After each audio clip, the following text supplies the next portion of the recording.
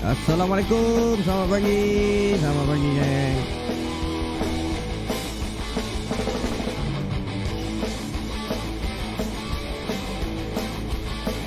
Aku buka controller lah.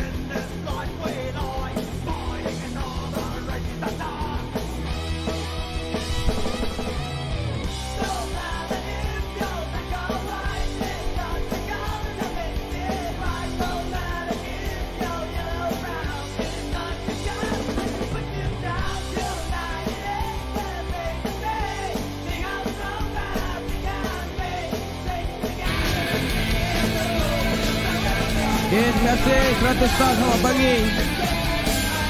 Mic tak kuat. Boleh lah, mic tak kuat.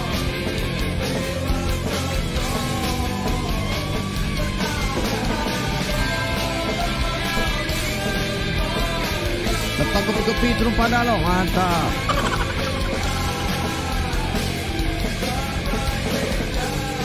That's 1, 2, 3.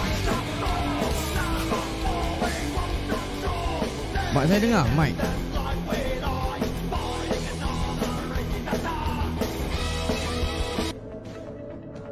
Mic saya dengar, mic. Dengar kan?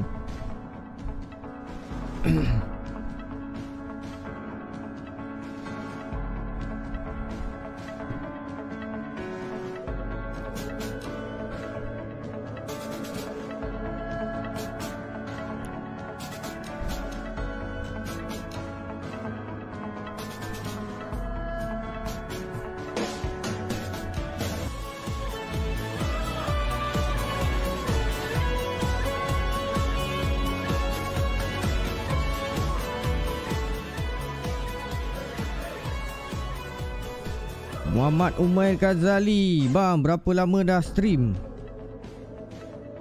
2019. Dekat FB tak lama, baru je 2019.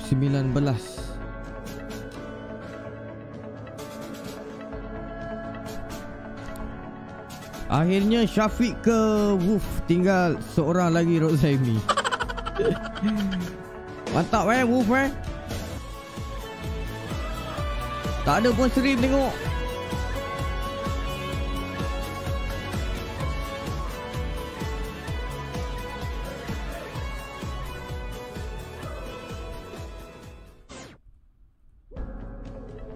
Selamat pagi geng. Sarapan apa hari ni?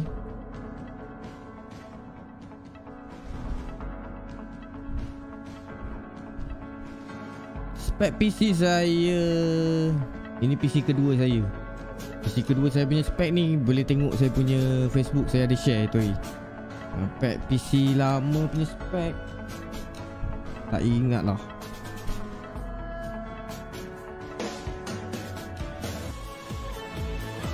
Jangan ikut spek saya, ikut kemampuan. Saya pun bermula daripada PC yang biasa-biasa je. Okay, let's go. Perlawanan ke berapa ni siang ni? Kita ada offer juga geng, tapi kat Jerman lah. RB Leipzig.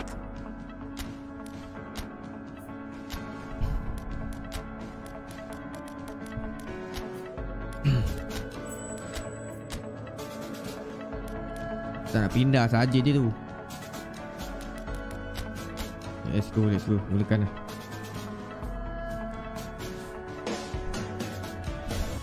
Bertemu Tottenham Hotspur. Lupa lah perlawanan ke berapa. Perlawanan ke-22 bertemu Tottenham Hotspur. Lepas ni lawan Liverpool pula kat Anfield. Inilah timenya kalau nak kejar kedudukan.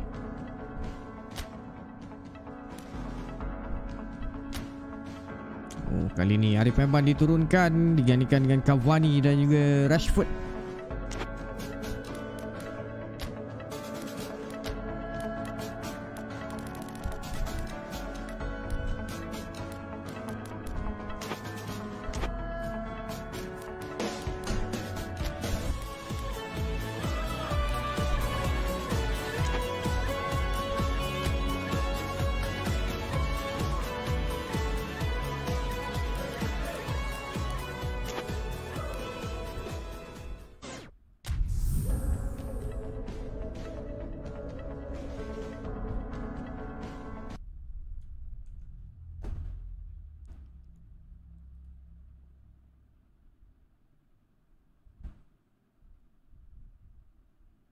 Asal komen saya tak naik kan? Alamak.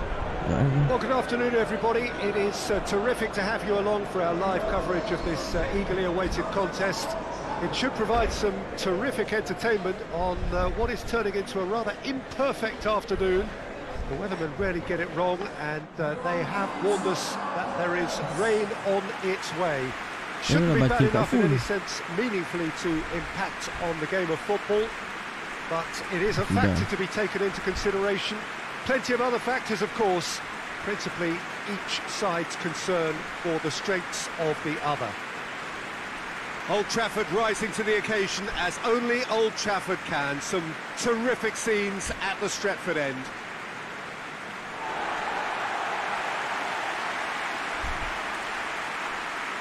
Dia menang tu. Suara saya dengar tak? Slow sangat ke apa?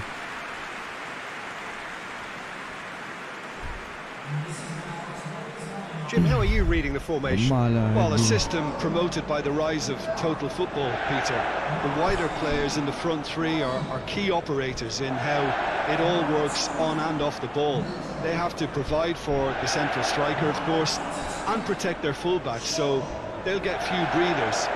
If these two don't make a good impression, there are quite good replacements on the bench.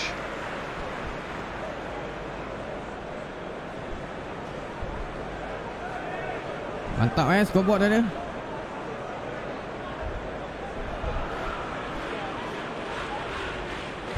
Lihat lu. Jap. Saya tak boleh baca komen ni. Sorry.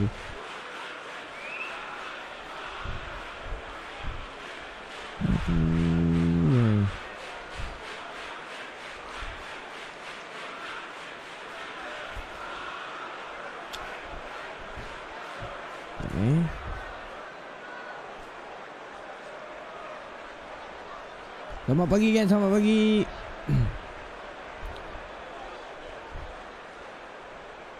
Sekejap, saya tak boleh buka ni. Saya tak boleh buka. Dia komen macam kat phone. Malah nak buka skrin satu, berat. Tak boleh ni.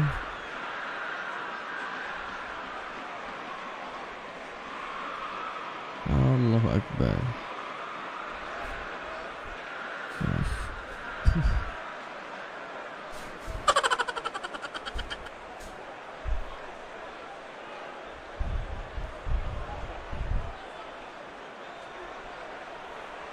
Apa ini?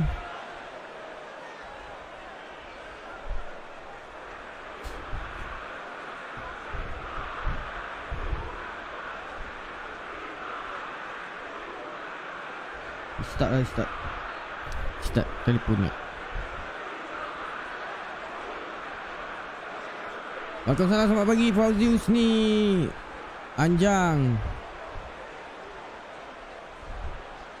Boleh kod sebab apa ini kod baru rasanya. Apa dia tu? Bang, kalau pakai pen 2017 ada ke pen 21? Tak ada. Saya dah tak ada update. Pen 2017 tu lama sangat dah tu.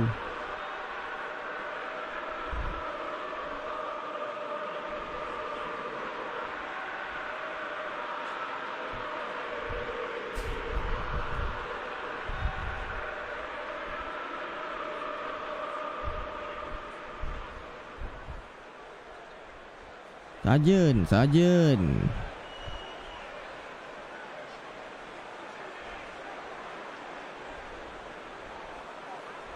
Astaghfirullahaladzim, lugatnya.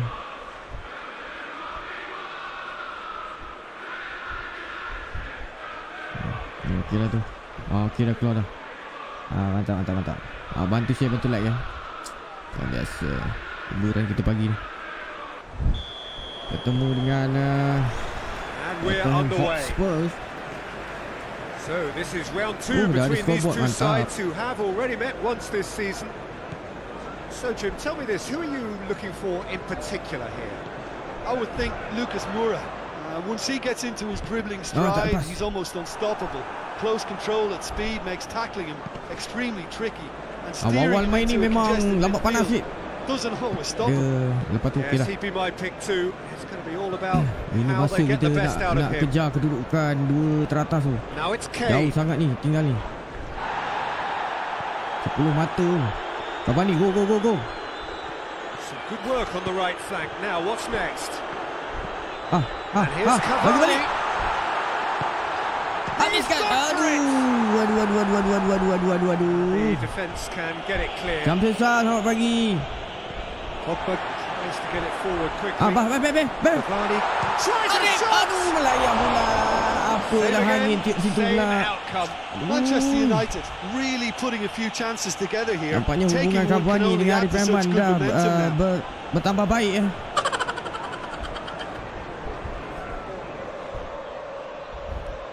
Peluang keemasan. Winks to the keeper and try something new. Lloris. Bobot ni nanti saya bagi part tu. Now it's Cavani. Shoots. Cavani. Well, talking about a captain taking control and casting his influence on the game, you really can't do it any better. It was a majestic finish to light up the opening to this contest. The tone's been set. More of the same, please. And as soon as they made that error in midfield, they didn't have time to... Cavani dengan Arif dah tambah baik. Very much a lesson learned.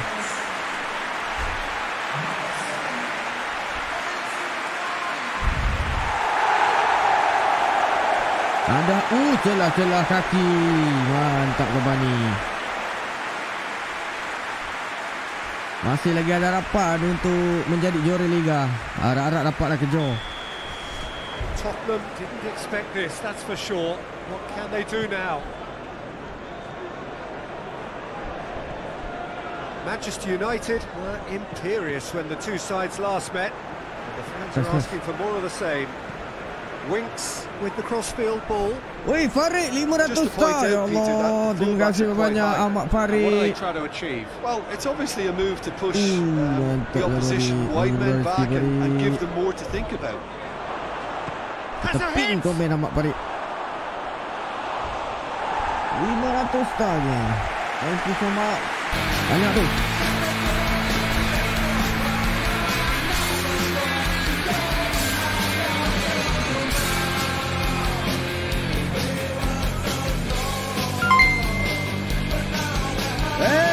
Encik Farid 50 star. Apa khabar Arifaiman?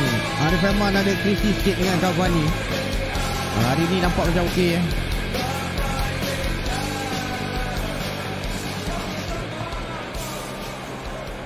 Sebab dia orang gaduh si MU kalah. There's the cross. Knocks it away. Rik, lawan tak scoreboard EPL? Manchester United yang aku bagi. by the confidence of a narrow shooting cantik. Lepas Cavani Arif pula menjadikan gol. All too easy. They are in danger of disappearing out of sight. What do you think now about that goal? Aduh, menjadi nampaknya. Did that without any problems. Tak salah asam garam. Gaduh-gaduh, MU makin power.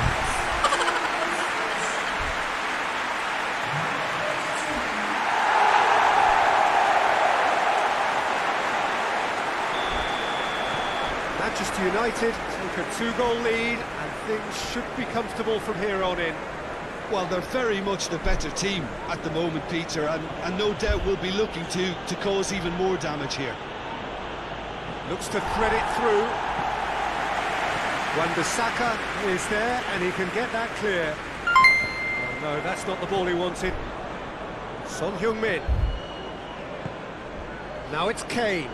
Kane! Gila-gila lah abang. Padu hari aku tak update Well, I lagi. think the opposition was Update je. sloppy in creating a problem for themselves. Part Then, 1. but he was onto it so quickly and very. Tapi part 1 tak ada scoreboard ni tau. Scoreboard ni aku bagi part 2 ni. Aku pun baru je masukkan.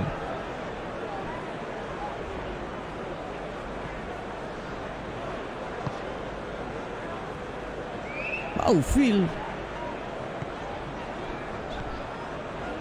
McTominay. Van de Beek. Hampir satu lagi gol. Ayahlah Van de Beek. Winks. Koyak tu main PL ni. Kadang okey, kadang tak okey. Has he found his man? Kane.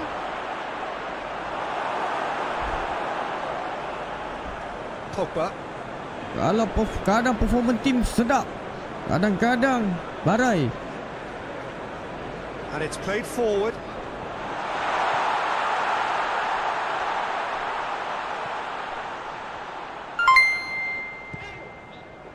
McTominay. Jen, terima kasih Jen. 50 star. Lan. Roommate saya Lan.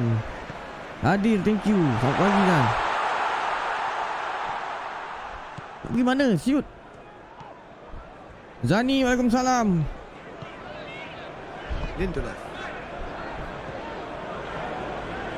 Pogba. Rashford. Oh, serang sana. Just deflected behind for a corner. Waalaikumsalam Zani. Tak tidur lagi sebab layan movie Discord jam 3 pagi tadi. Dyer gets good distance on Jangan it. tak tidur. Saya ni seminggu tidur awal je. Ball is over the line. Kena recover. Kadang penat sangat pun kita tak boleh. Nanti bahaya kesihatan. Ya. Jangan selalu tidur lewat. That'll be a throw. Ada orang bagi star lah. Ui, ya Allah. Adik Ikas, rezeki pagi Sabtu. Mohon doakan agar terus istiqomah menyembahnya, ya Allah. Amin. Rezeki masih kirakan. Kita dapat menghirup udara. Amin. Alhamdulillah. 3,000 star. Terima kasih Adik Ikas. Susah je ni. Saya doakan awak sentiasa sihat, berjaya. Yang pentingnya hidup kita diberkati Allah. Terima kasih banyak. Ya Allah, rezeki hari ni melimpah ruah. Mantap lah. 3,000 star. Terima kasih Adik Kas.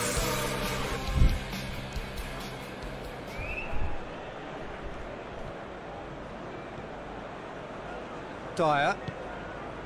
Skip. Aurier finds himself back in the starting side for the first time in a while. Lucas Moura. And here's Kane. Padu 3,000 star sekali anjir kan. Itu hari dah bagi 3,000 star. No messing about, just bludgeoned away.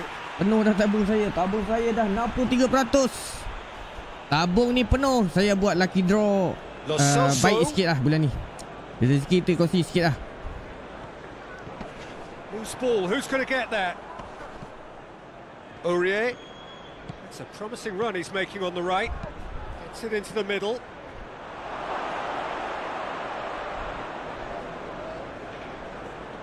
Lo Celso. Out lu, cek makan. Okey Sarjan. Defending of the desperate variety. 3,000 star buat tambang Arif. Balik Malaysia ni, balik raya.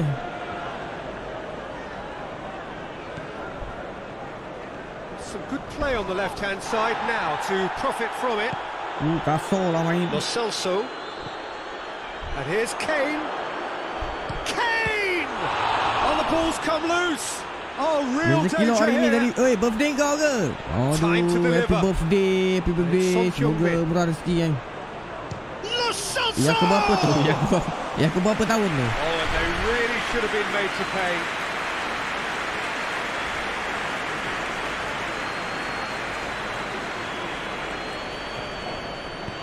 Hoists it forward, and here's Rashford. Rashford looking to run onto it. Tak sampai nak sambah. Son Heung-min. kosong. Satu jaringan daripada Cavani, satu jaringan daripada arifaiman. Manchester United are 2 up and everything is shaping nicely. 12-9 jugalah saya. Saya 12-9. Manchester United go in at half-time on a comfortable 2-goal cushion. And we are underway again. No changes at half-time that we're aware of. Reguilon. Aduh, betul lah game tu. Itulah game. Here it comes. De Gea catches it safely.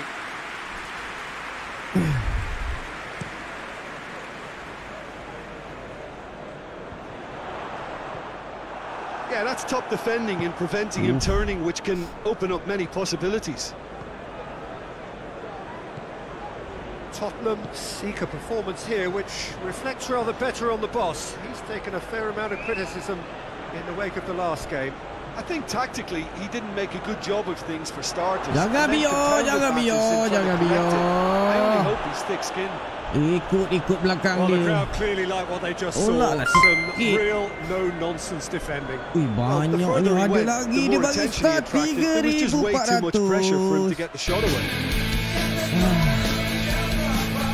Lagi lepak roti sana, jom. Aku ni kalau boleh, kalau dekat lama dah ni. Aduh, geng. Banyak je, aku tak pernah dapat banyak ni. Alhamdulillah. Kau dah bagi 3,000. Kau bagi 3,400 lagi. Semalam kau bagi 3,000. Dah 10,000 lebih lah. Aku rasa sebelum ni lagi. Semoga Allah membalas kebaikan kau kepada aku. Amin ya rabbal alamin. Aduh. Segan aku. Rashford goes looking. Rashford. Arif, sebiji lagi, Arif. Pogba provides an outlet. Member bagi 6,000 star ini, Arif. Intervention was very necessary. Son Heung-min.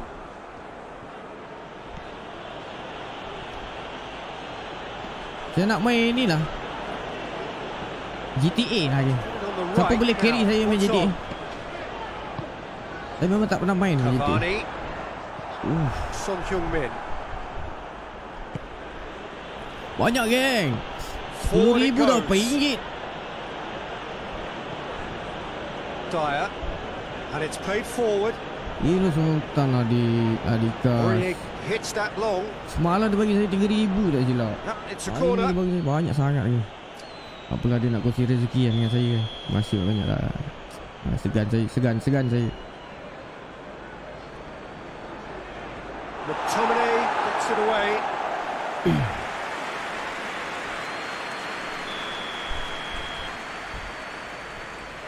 Star ni sebenarnya kalau nak support streamer pun ramai-ramai sikit-sikit pun dah jadi banyak.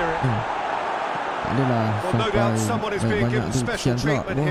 Look, he can be the productive source, so he has to be shut down and shut down quickly. Pogba, Van de Beek, and here's Cavani. Passing lah, aduh. Saya tak ada butang saboter lagi. Jadi nanti kalau giveaway ke apa ke, saya buat yang top star sender je lah kan. Tak tahu dah, tak dapat lagi butang saboter. Dia tak boleh buat grup. Reguilon. Tottenham keep the ball but can't do anything meaningful with it. Arif memang ada ni. Min looks to get on the end of this. More than happy to take the muscular approach. Relax. Buka tepi. Mantap. Arif boleh lagi. Keeps everyone guessing. He came in hard. It's a very good battle there. Terrific to watch. Passing. Mantap!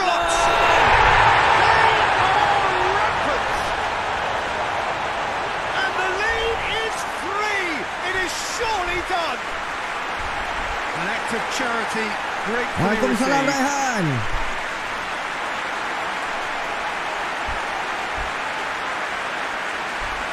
Adik Ika Sultan paling padu dekat Peslox game ni. Dia paling banyak kot setakat ni. Lepas tu Fidi Aziz dengan siapa? Nazrin Bandrin. Manchester United have turned to their bench and we're going to have a substitution. Sarapan apa tu geng? Pagi-pagi ni geng. Aduh. Hari Sabtu ni, hari cuti ni. Awal lagi ya, kedai tak buka lagi ya. Manchester United. Arif satu lagi jaringan menjadi hasilkan oleh Arifaiman. Son Heung-min. Adulah game hari ni. Mungkin kita dah pasang scoreboard baru. Finds himself eased off the ball. And that's a foul. Free kick's been given. Bantu share geng, bantu share geng. Minta tolong seorang share, spam 2. Boleh naikkan sikit follower saya, view saya. Kita nak dekat 10,000 follower ni. Sikit lagi.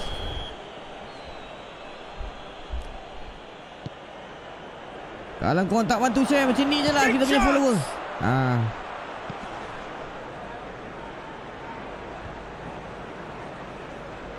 Lukas Moura. It's Son Heung-min. Bantu share tak kena duit ni. Bantu share free. Ikhlas. Padulah game. Kenalah Spurs tolak Arifaiman nak pergi Spurs tu lagi. Dia tak nak kan. Baik kau. Arif dah tengah padu ni. Lepas gaduh dengan Cavani. Kena palang tu. Mantap. Tak nasib baik. Jatuh Arif baru Arif. Son Heung-min.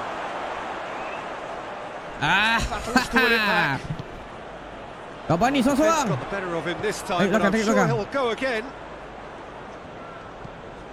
Kita main right side. Mantap Wan Bisaka. Nampak Rep. Tak. Aduh, sekali lagi sebab lagi ni. Aduh. Keeper's got good distance on that. Bailly plays it forward. Shakes to shoot. Tamak lah kau Cavani. Relax lah. Just needed better contact. Manchester United were again presented with an opportunity. Saya dah sarapan dah. Saya buat kopi, makan roti. Light dia.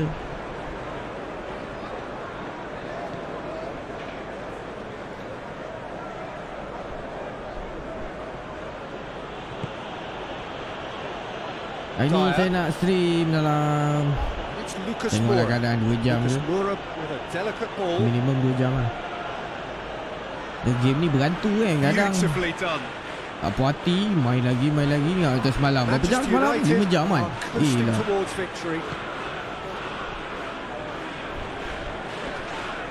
Game ni mula-mula je koyak. Dah sedap. Main memang nak main aja.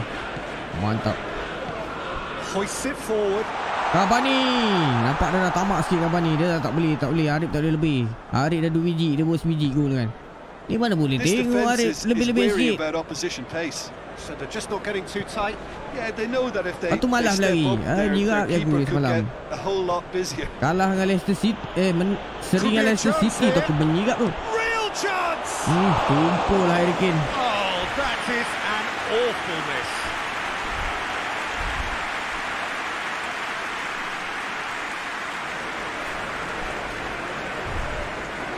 Mantap, thank you for the share guys. 58 orang view.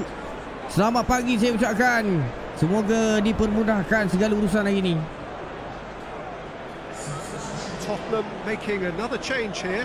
Yeah, it's pretty obvious as to who was going to be taken off. His energy levels began to. Saya tak lepas lagi ni target Facebook ni 100 view. Achievement. Aduh, payah dah sekarang.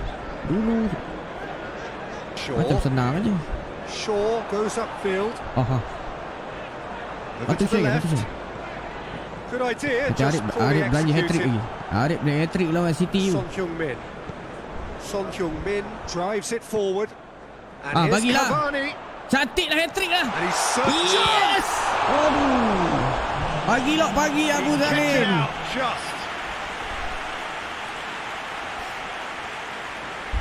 Oh sayangnya. Keeper dah keluar ke depan. Memang angle tak ada lah. Bijak betul Yoris ni.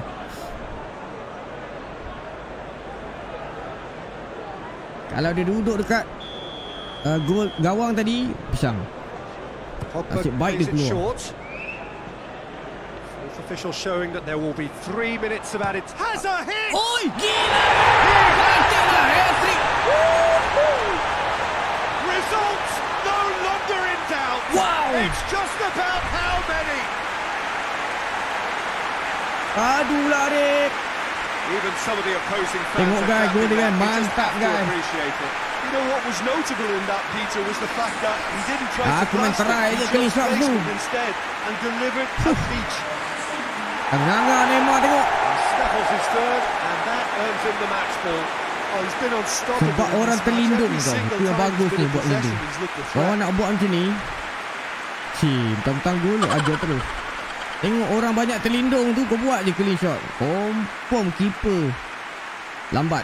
Ahaha, itu dia. Hat-trick lagi. Hat-trick kedua. Things looking so easy, almost too easy here.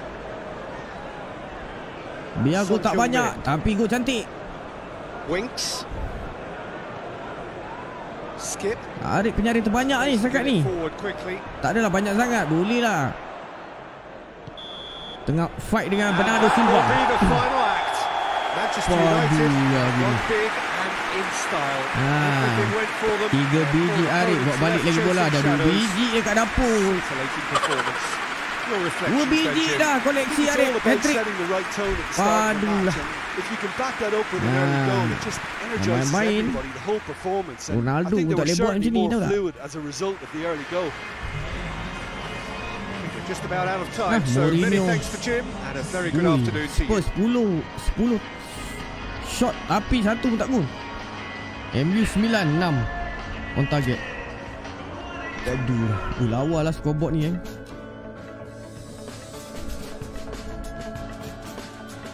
Liverpool tak kalah-kalah.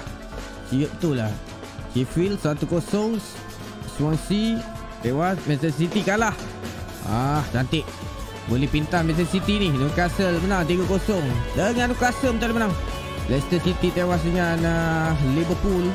Manchester United menang besar 4-0. Burnley tewas dengan Watford 0-1. West Ham terikat 0-0 dengan Southampton. Everton menang 1-0 dengan Wolverhampton. Aston Villa menang 1-0 dengan Crystal Palace. Arsenal menang lagi. Chelsea menang 1-0. Yang kuat sekarang ni Arsenal, Liverpool. Baik, kita dapat pintar Manchester City selepas menang. City kalah tadi. Baiklah.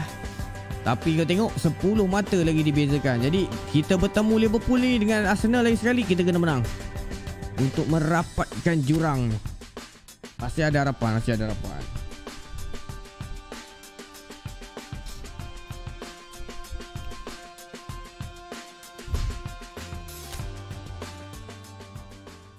Ini dia derby match. Transfer window.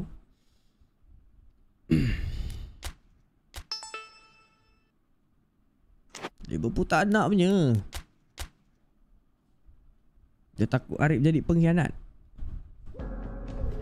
Okey, kita akan ke Anfield, perlawanan ke-23. Derby match sekali lagi. Dalam derby pertama, Manchester United tewas 2-1 di Old Trafford. Kali ni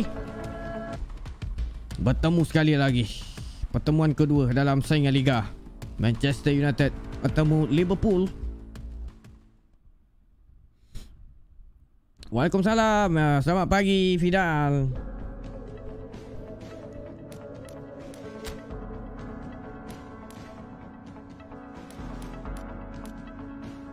Kita akan ke Anfield. Tengok apa line up. Aduh, Rashford letak depan. Letak pemain muda Ansu Fati, Cavani simpan. Mana Wan-Bissaka tak masuk? Aduh, kenapa tak masuk Wan-Bissaka? Diago Daluk ni tak berapa cun lah.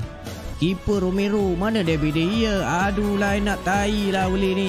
Mana nak menang? Aduh, pisang ni. Hafiz, waalaikumsalam, selamat pagi. Yang baru masuk bantu like, bantu share geng. Ya, banyak-banyak sikit, naik sikit view kita geng.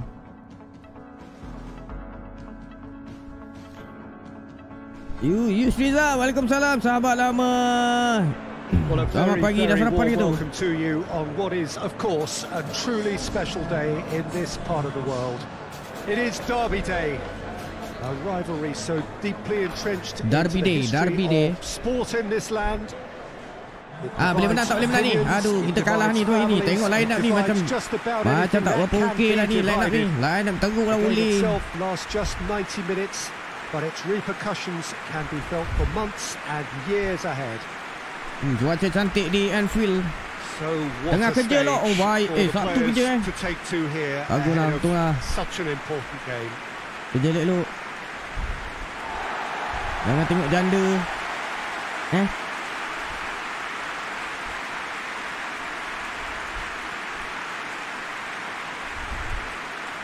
Scoreboard cantik lah.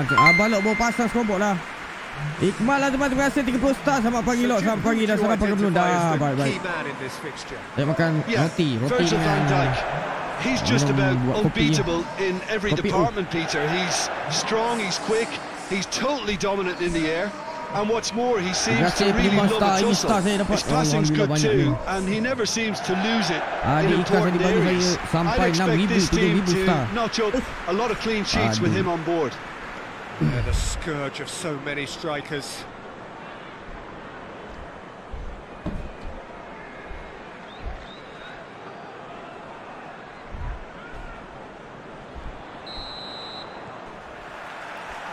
So that's got things underway. So this is round 2 between these two sides who have already met once this season. Menang tak boleh menang ni. So plenty to look forward to here in previous and Mane! Awal percubaan. Forward it goes. Main kat Anfield waktu. Van de Beek. Kamera Player. Move up again Pergi. here. 3 lawan 2. Van Dijk jahat. Buang asam. Main kutu. Tak guna betul. Definitely fell there. That's the talking to, I think. Yes, it Cut is. lah red. Dah target Arif Van Dijk. Sempat dia hayun tu. Budak-budak pun kau layan macam tu. Ingat tu aku main Van Dijk ni. Aduh. Bunuh jauh sangat tu. Dapat. Has a hit. Oi, dia blocking. What a and Oi, tak masuk. Sayangnya. He's done ever so well. Well, you can't ask for much more than that. A difficult moment he simply had to deal with.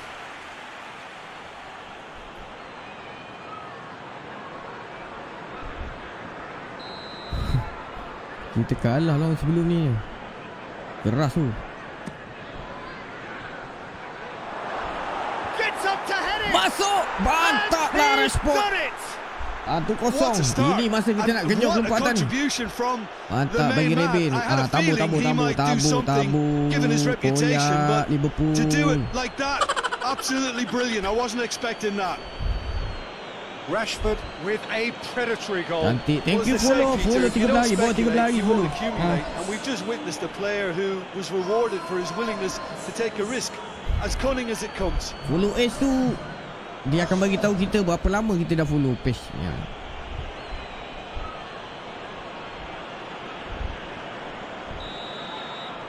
I doubt very much that this was in the script.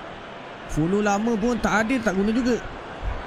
Van Dijk hoists it forward. Liverpool were imperious when the two sides last met. Dia kena follow lama, selalu hadir. Ya, itu padu. Lovely bit of skill. Can't get the better of his opposite number. Tak free tak payah lah. Fernandes goes looking.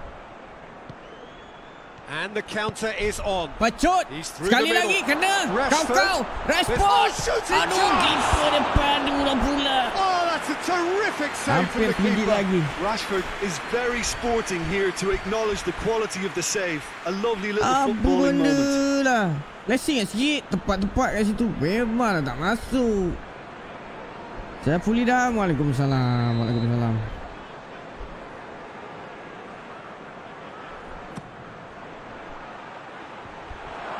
Goes for goal. Worth a try. Game about the outcome. Oh, that's fantastic improvisation he showed there. Adjusted himself very quickly, but it's rare that they come off.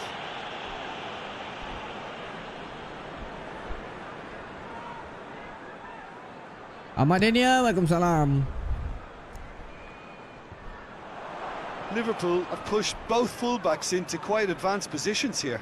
Yeah, that's interesting. So what are they attempting to do? Well, it's a bold attempt, jangan hilang in my bola opinion, lagi. to occupy the opposition in a way they're not expecting. Alex Telles. Van de Beek. Aduh, It's flagged offside. offside. Hidung gatal ni aduh.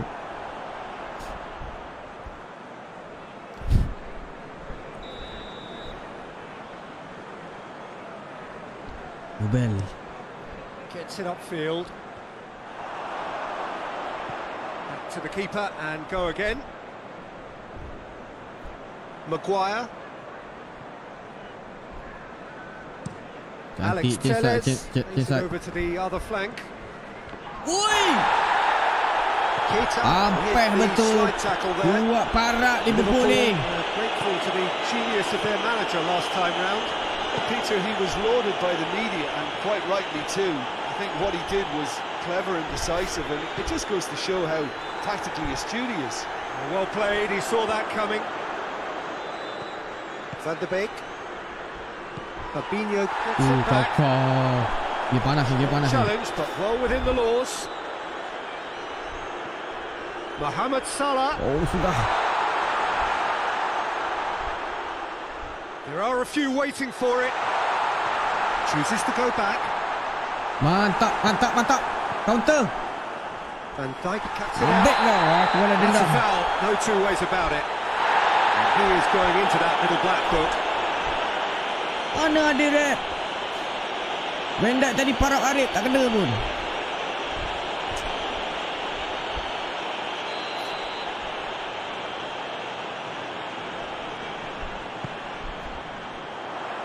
A spectacular Game panas effort. ni. It didn't come off, but an audacious effort. Mohamed Salah really improvised cleverly Aku there. dua-dua tak His quick sokong. Aku thinking suka Arif almost aja. paid off in real style.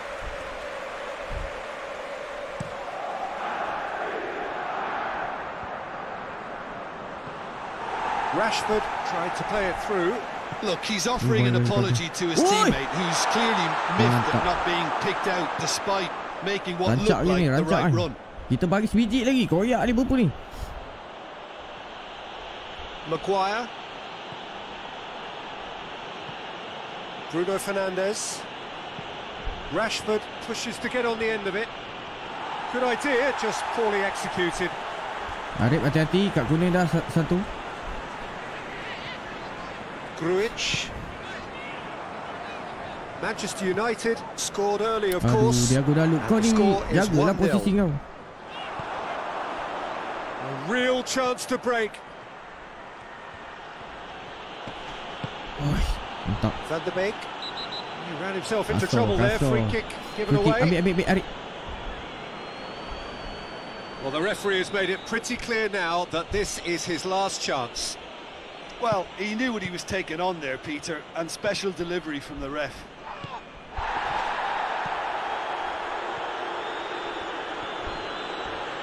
Woi, nak Diogo parap Dalot. aja. Apek betul lah. Ah! Plays it out to Apa? the flank. Oh, that's Cantik. neat. Looking for a decent ball in. Aduh. Just brushed off the ball there. And it's Ah, played sudah forward. masalah. Keluar Romero. Aduh. And no, that is pretty much the end Dari of that. Bare, apa khabar? Selamat pagi. Assalamualaikum.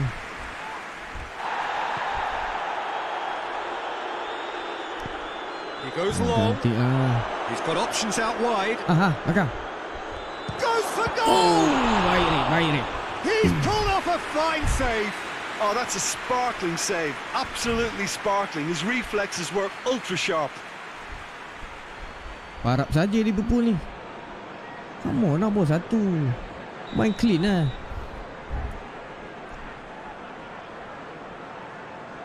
You never walk alone kan? And it's been taken short. Weh, salah daripada belakang. More than happy to take the salah sampai muscular turun approach. belakang. Good run, ultimately thwarted by an astute piece of defending. Crowd appreciates good football all round there. Dia jangan bola-bola tinggi yang boleh And he's had a shot. Mantap lah. He has done it. Ansu Fati, Patui.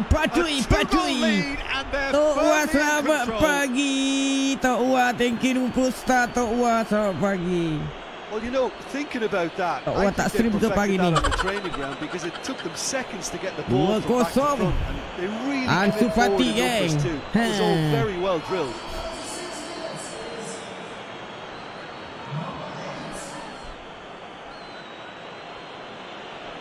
Asyik baik, first touch mantap daripada Ansu Fati. Kenalah game kali ni. MU kalah perlawanan pertama. Perlawanan kedua ni kena pula dia nampaknya. Tapi kita jangan suka dulu.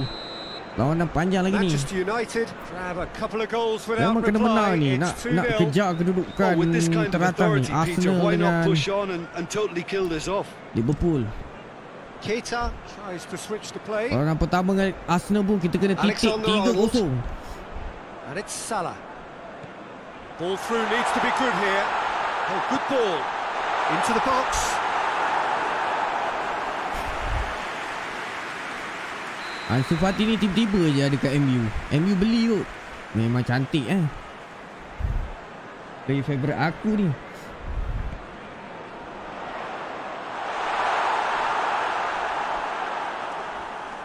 Fala dendam gelok. Yelah kalah. Semalam kalah kan? Keita. Semalam ku kemarin Alexander-Arnold. Great run on the overlap here. Jota. That's great strength on the ball. Oi! Jota! Aduh, dia comeback. Pisangnya. Rapidly approaching. That could be a big one. Jota. Aduh. Really is so impressive. That's always a great sight, you know, on a football pitch. Nimble-footed, show great balance. Tak bakal minyak wangi lagi batuk lah. And that kind of dribbling is really smart. Aduh, dia ikut ke belakang. Tak guna salah buat fake run. Tengok salah dia buat fake run ke tepi. Dia buat fake run. Wajar, keliru. Udah agak dah. Ini akan berlaku. Comeback. Liverpool get themselves back into contention. I think they can sense a comeback here, and so can this crowd. It's all systems go now. Some good work on the right flank. Now, what's next? Oh, sweet feet. Oh! Kena lagi parah. Receives it in a good position. Arif! Aduh! And it's the goalkeepers to claim.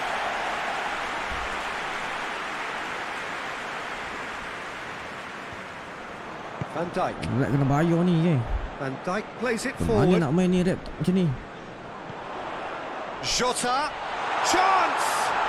Jota! Waalaikumsalam. Whistle goes for half-time. So a really good half of football. 3 goals and just one separating them. It's kind of a hard one to call, Peter. Yang baru masuk, bantu saya like, bantu saya share, geng. Both Minta sides tolong. have provided ample evidence that they can add more goals, and I'm sure their respective managers have reminded them that the next one will be pretty crucial. So it's going to be interesting to see how the teams come out for the next period.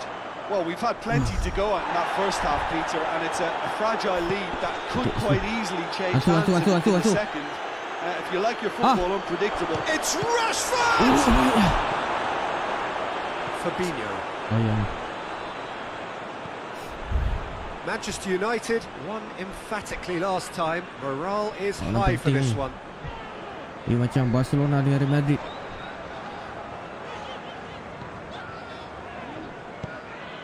Van Dijk tries to get it forward quickly.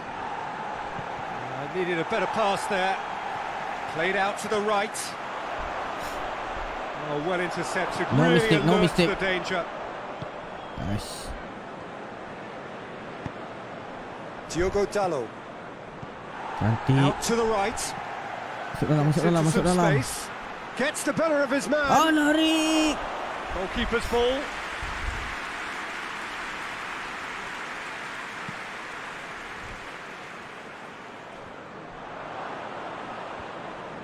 Liverpool really are defending from the front. They are, and this type of pressing is Yeah, a case of Liverpool memang hard defending. counter-attacking a counter-attattack. It's high octane. Tengok kena lagi. He's certainly caught him there. It's a free kick. Kita. Tolonglah menang, tolonglah menang.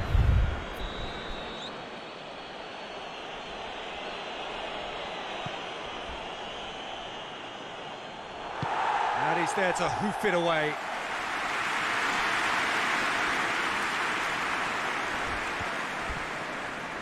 Nak parap tak boleh. Dah kat kuning. Towards the other side. Cantiklah Sepati. Alex Telles.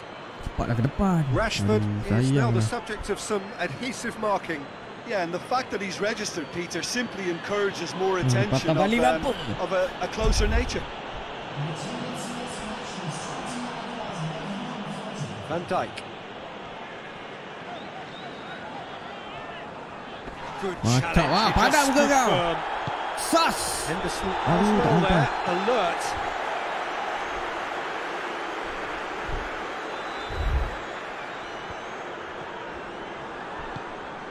Cantiklah. Bendak, jangan tarik. Jangan tarik. Belok sikit, belok sikit. And the shot! Allahu Akbar.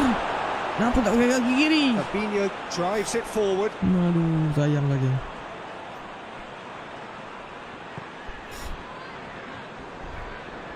Adik dah pancit dah ni. Questions were asked, and he's given the answers. Well, this is exactly the approach they have to take now, Peter. Well, hit and hope is just about the sum of it, isn't it, Jim? Well, there's no two ways. Whistle's gone, that's a foul.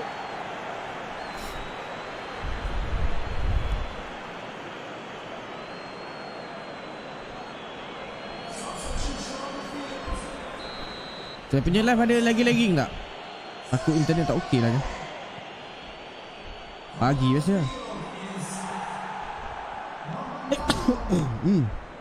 Bersin tak tak dapat bola. And here's the chance to counter.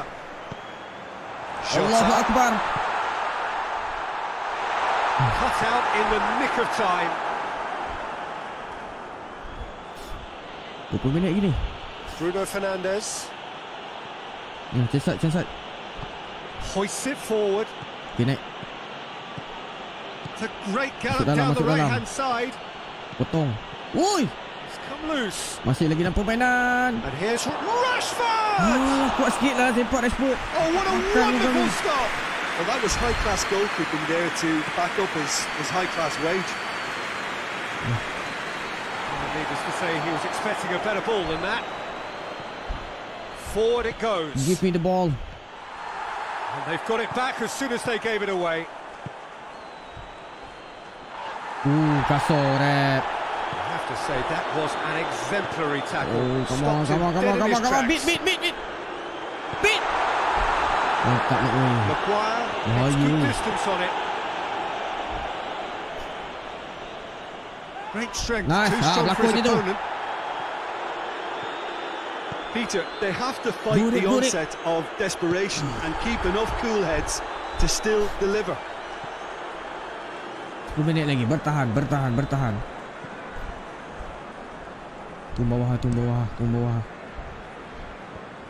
McTominay. Jangan buat hal. Well, this lead is tight, but it does look as though it may see them through. Manchester United are on the verge of another win, closing in on 4 in a row. Tengok Arif Bruno menggerakkan tu. Fernandes hits that long. Ansu Fati, come on, let's and it's go. got through. Tarik belakang.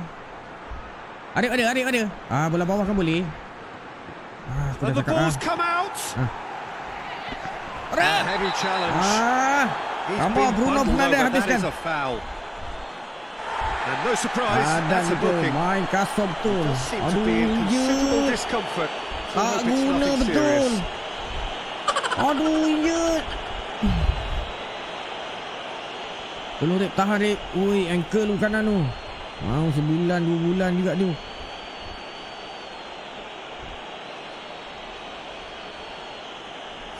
Jangan injit lah. Tolong jangan injit. Aduh, kat luar dah. Injit kan. Oh, what a goal! Mantap lagu. About as smooth as it gets. Arifaiman And surely that does it. Perfect telah pun time, mengalami kecederaan decisive yang strike. agak berat juga. Kita lihat nanti Arif, apa kecederaan yang that is a bit dialami oleh special. Arif. Tak guna betul lah.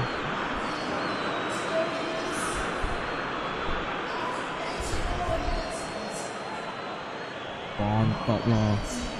Kau ibu kena ni.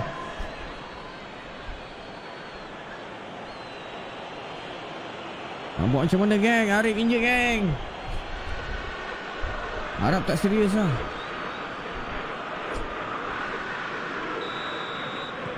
Arif dikeluarkan. Two up and into a position of real strength. Siapa yang masuk saya tak pasti. Elliott looking to run onto it. McTominay knocks it away. Diogo Dalot. Habis lah kalau dah injet. Lama juga lah. Tengok lah injet dia apa. McTominay. Baru je lepas apa, letak tulang tu masa main kat Southampton. Ball needed to be better there. It's a wasted chance. He's ruffled a few feathers, but well dealt with. And he's there to cut it out. Fabinho. Jordan Henderson. Okey, kemenangan 3-1 bertemu pasukan Liverpool. Kemenangan yang cukup berharga untuk pasukan Manchester United. Ni So there it is. What struck you most about that? Manchester United made their intentions clear that nothing else but a win would do.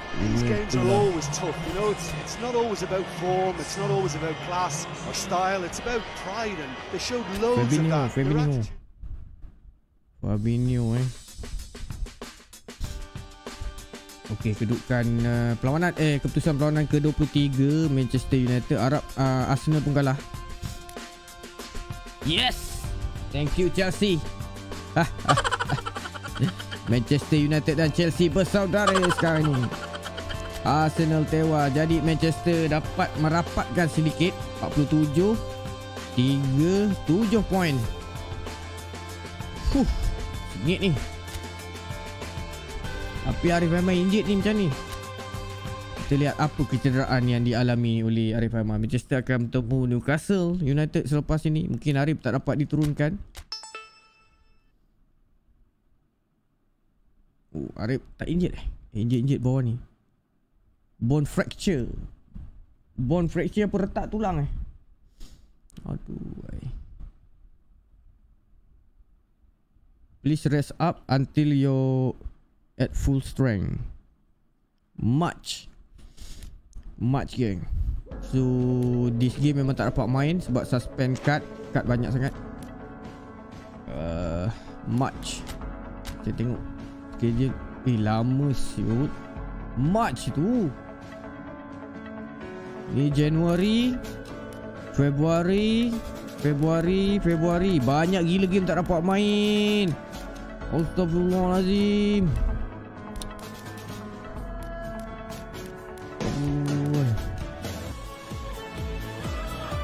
Banyak game tak dapat main game. Redor. Next, Manchester United seri dengan Newcastle United. Aduh, macam mana nak kejar macam ni. Seri pula. Next lagi. Wajar Fabinho. Tak boleh rasanya. Kalau Arif tak ada, memang payah MU ni.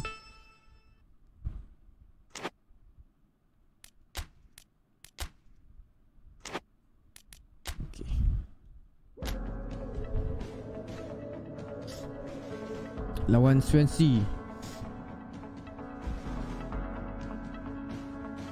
Aduh, lepas tu lawan Arsenal tu.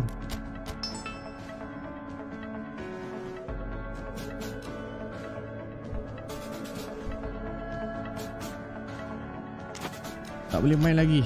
Tak boleh main lagi. Tak cukup. Nasib baik menang. Liverpool kalah. Cantik. Arsenal pun kalah. Cantik lah. Tak jauh. Tak jauh point. 57. 6 point je lagi. Boleh ni. Arif dah mula pulih dah ni. Kita hantar Wood. Balik kampung hantar Wood. Lepas ni lawan Leeds. Tapi tak tahulah performance lepas. Tak dapat main juga ni lawan Leeds. Aduh, kalah pula dengan Leeds. Alah, barai lah. Aduh. Boleh kalah pula. Manchester City pintas. Sengit ni geng. Aduh. Lawan Arsenal tolonglah boleh main. Aduh, tolonglah boleh main. Aduh, tak boleh main. Aduh, pisang. Kena bantai dengan Arsenal 3-0. Apa benda lah dia orang ni. Kalau Arif tak injet, aku rasa boleh kejar. Ni dah makin teruk dah ni, Arif tak ada.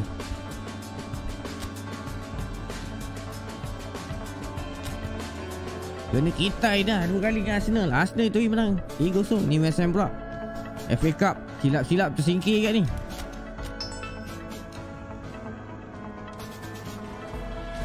Tak boleh main lagi. Injet lagi geng. Kalah lagi. Ya Allah, kekalahan demi kekalahan. Apalah nasib tak guna punya Fabinho. Tersingkirlah Piala FA.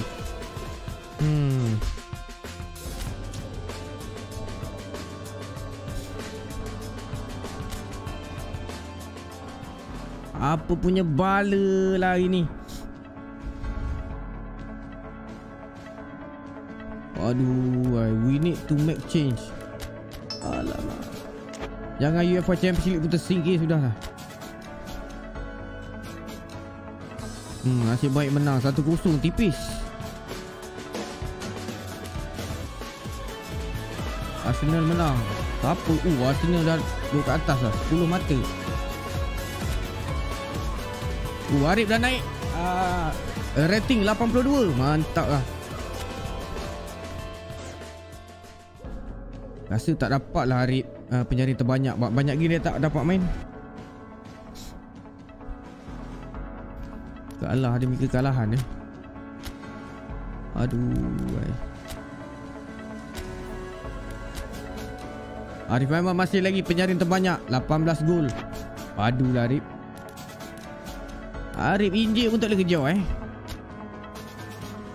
Arifaiman fenomena geng. Top scorer EPL. Lepas ni nak pergi mana rasanya tak ada masalah kot. Tapi tolonglah jangan tersingkir ni Liverpool kalah dengan Dynamo Zagreb. Juventus gila Arsenal powernya. Kalah Juventus. Liverpool kalah dengan ni. Arsenal menang. Chelsea kalah. Bila boleh main ni? Perlawanan ke-29 Southampton. Ada lagi 10 perlawanan ni. Masih lagi tak dapat bermain lagi. Medical team kata kena rehat lagi. Banyak sangat ni. Tak dapat main. Kalah lagi dengan Southampton. Aduh.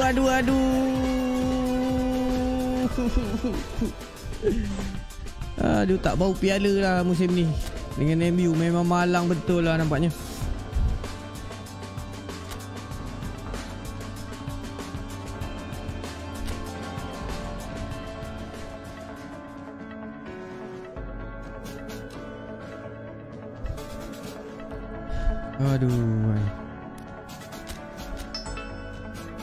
Aduh, tak dapat main lagi. Lambat lagi geng. Nasib baik menang. Tengok berapa jarak. 57. 10 poin juga tu. Mana nak cari 10 poin ni? Arsenal nak kalah susah. Power sangat Arsenal ni. Pembohong game ni. Game ni rosak rasanya ni. Oh, Everton. Arif dah gian nak main ni. Arif injet lama geng. Menang baik. Liverpool seri cantik. Arsenal seri cantik. Oh, dia memang ikut kalau Liverpool seri. Manchester City cucuk rapat geng. Nombor 2 pula Manchester City. Liverpool drop satu anak tangga. Barai geng bila main ni kalau injured. Geram je. Tim mudah-mudah pun tak boleh menang. Okey, timbal balik bertemu Inter Milan. Tak boleh main juga. Tolonglah boleh main. Ini je lah harapan kita. Kalau menang UEFA Champions League ni sedap. Oh, tak dapat main pula.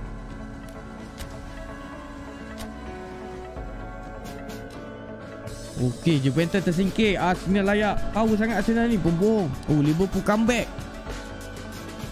Manchester United layak. Oh, lega. Atletico Madrid tersingkir. Real Madrid tersingkir. Benfica. Padu. Chelsea tersingkir. Chelsea lauk. Barca memang power. Barca menang. Bolehlah lawan CSK Moskow. Itulah dia. Nasib baik masih lagi dalam pertandingan UEFA Champions League. Lega geng. Aduh, pisang geng. Sadar yo, injured. Lawan PSG. Masak. Tolonglah boleh main, cepatlah pulih. Doakan dari cepat pulih geng. Seri pula dengan West Ham. Liga lupakanlah, memang teruk sangat dah ni. 8 poin ketinggalan tu, banyak tu. City berada di kedudukan teratas. Gila City, comeback last minute.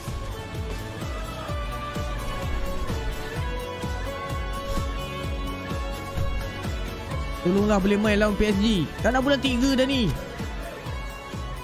Barca offer. Barca offer. Akhirnya Barca offer Arifaiman. Kita tak request. Barca offer Arifaiman. Ini tajuk utama kita nanti. Barcelona. Barca.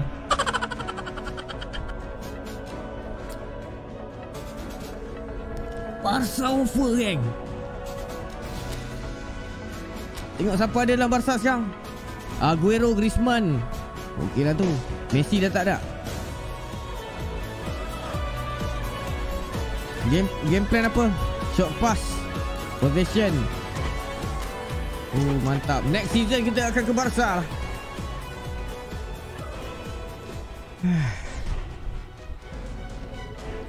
bulan 8 31 bulan 8. Relax lu. Kita jual mahal sikit.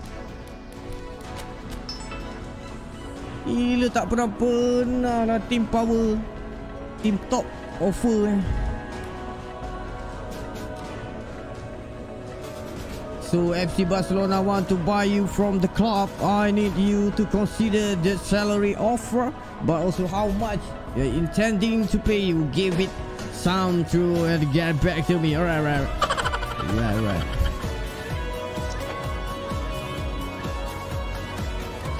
Masalah sekarang boleh main tak boleh main ni? Boleh main, cantik. PSG. Inilah masanya. Arifaiman is back.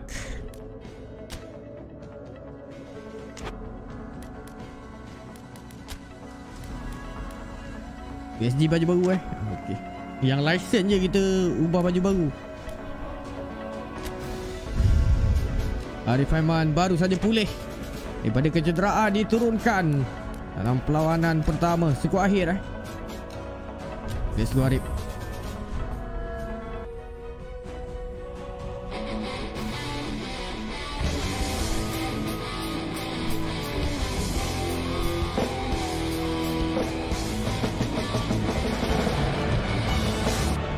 Manchester United made it through then to the business end of the tournament. Down to the last 8 now. Jangan copyright sudah lagu ni. Not only them, of course, it's the same story for everyone. They all are desperate to win it. Something then is going to have to give. It is a charged atmosphere in here, fittingly so. Saya dah betulkan UEFA Champions League punya tunnel dengan entrance. It's one of the great amphitheatres of the game. You are welcome to it, and indeed to one of the grandest fixtures.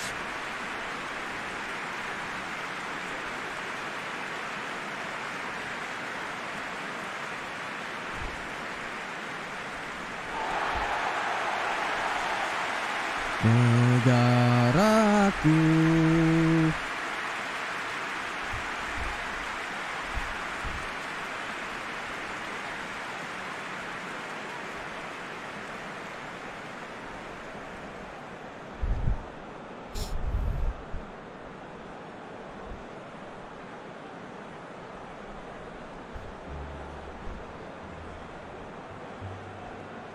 Neymar, mantap. Dan suku akhir UEFA Champions League menemukan PSG dan juga Manchester United. Messi tak ada. A truly big night of football here ahead of us. It always is when this competition is in town. Well, we're at the stage, Peter, when the dream becomes believable. The stage of the season when everything takes on a tougher, more pressurised edge.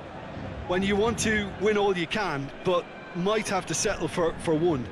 This would be worth settling for, believe me.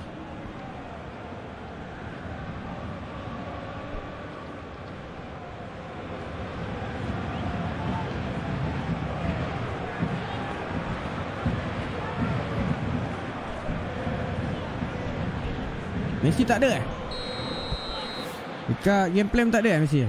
Oh ada. Icardi, Di Maria. So it's away we go then. Seram ni. PSG. Jim, who do you pick out as the telling Baru ingat nak pergi individual PSG. Neymar, surely. He has an array of skills that can elevate the quality of a match or change its course with a flash of brilliance. His talent can take this game to a higher level of excitement, and I hope it does. Just getting the best out of him will count for so much. Marquinhos. I have to say that was an exemplary tackle. Stopped him dead in his tracks. Draxler tries to get it forward quickly. Forward it goes. Mbappe. Oh, bang on target.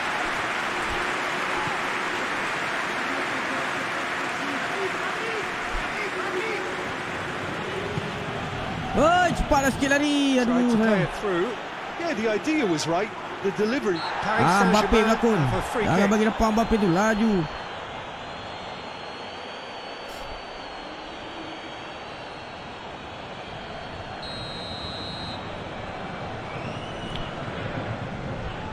Bin spot guy. 80 view. Mantap lah guys. Bantu share gang. Pass needed to be better than that, and he knows it. 100. Saya nak 100 view ni. Good defending, albeit from an unexpected Dapat source. sekejap jadilah. Well, they say that your front lads should be that first line of stopping ARIFaiman the baru opposition. saja I think he's taken it to another level pulih with his daripada desire to get back. kecederaan berbulan-bulan Retak tulang lagi sekali. 2 kali retak tulang. Ini kalau 3 kali retak tulang baru. That's interesting. So what are they attempting to do? Well, it's a bold attempt, in my opinion, to occupy the opposition in a way they're not expecting. Waalaikumsalam. Alamak, tanya PES pula. PES pergi ke FB Peslox design, baca pin post. Harga ada, link WhatsApp pun ada. Sini tengah. That's a good ball to find him. Hits one. Pergi Facebook Peslox design, baca pin post. Aduh.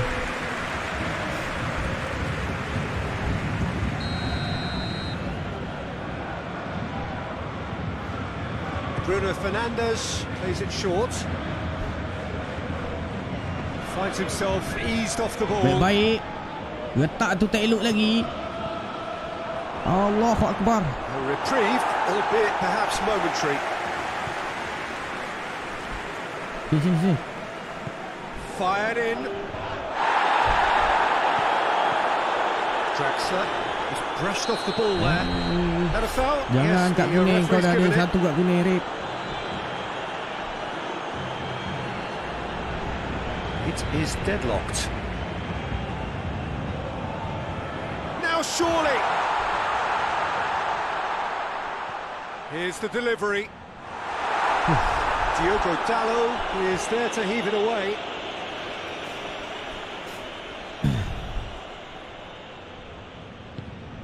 Quick glance at Ini goal, first game goes kan? for goal! Ini first game kan? And he First league comes kan? up trumps again.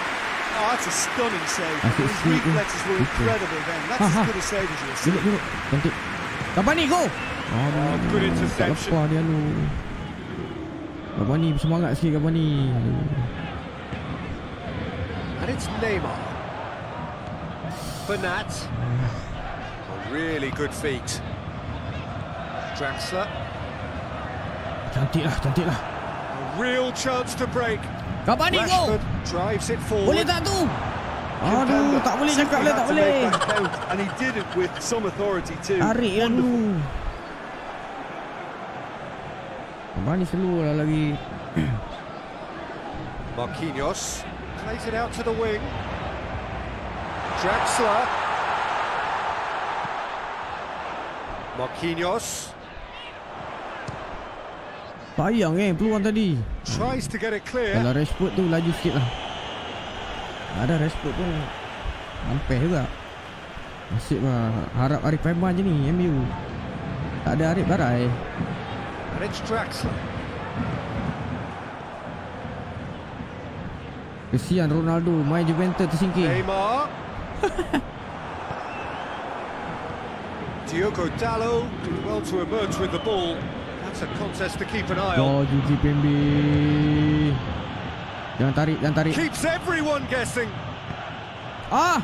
Ramai tu boleh Kabani. Aduh. That has been clubbed away. And that's a throw-in.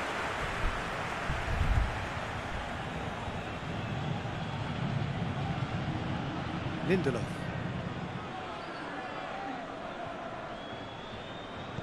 Lobs it in gently. Cantik. Rashford. Aduh, hilang bola pula. That's one way of trying to make things happen. There's a few who could follow that example. Well, the further he went, the more attention he attracted. There was just way too much pressure for him to get the shot away. Ruang. Memang jangan tarik. That's Bola great balik. strength on the ball. Bantulah. It's a throw-in.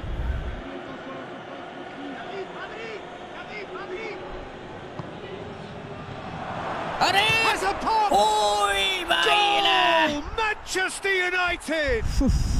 Manchester United take the lead. Hidup Arif.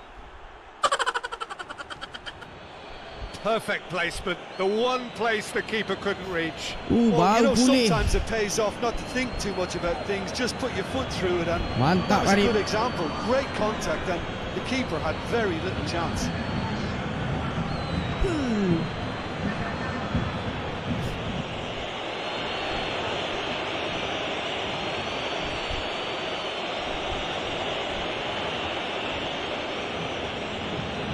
Tewas, geng. Manchester United draw first blood here.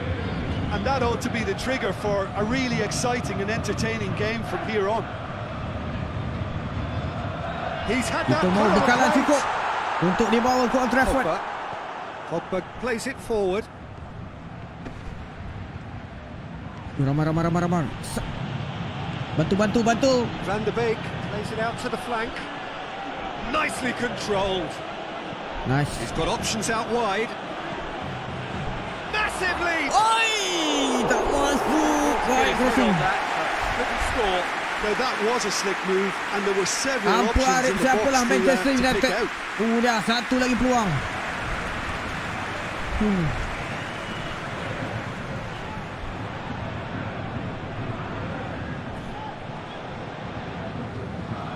Berapa bulan tadi injet 3 bulan ni? 2 bulan injet tadi. Switches it towards the other side. Oh tak ada lah. Paris Saint-Germain keep the ball but can't do anything meaningful with it. Hoists it forward. Semalam gaduh dengan Kabani, hari ni letak tulang pula. 2 bulan Looks to clip it forward. And it's played forward. Lama tu 2 bulan. Berapa banyak game tak dapat main. And it's half-time. Tidak boleh menang Liga. There we are. Off they go for half-time. The breakthrough did indeed come in the first half. But there has only been that one goal. It is very, very tight. I'm sure they'll be very happy with their first half performance and the scoreline. They'll definitely want to maintain their momentum now and finish the job. Manchester United come in, having established that lead. A game where the narrative is, at least in terms of the scoreline, so far so good. Already up and running for the second half. Messi tak masuk lagi. A solitary goal. That has been the crucial difference. Bola tu. Orang dah challenge. Kira. It's all a little short of forward momentum, lacking thrust. Forward pass.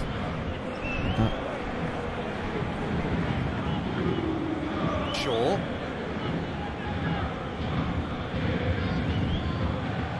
Bruno Fernandes sends it forward.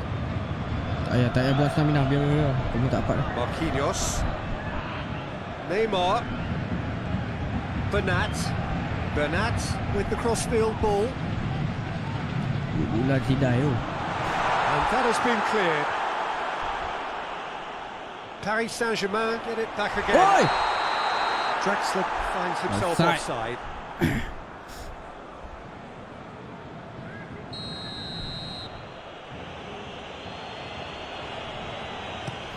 Memang je tak pasal. Keeper sends it forward. Bruno Fernandes. Diogo Dalot.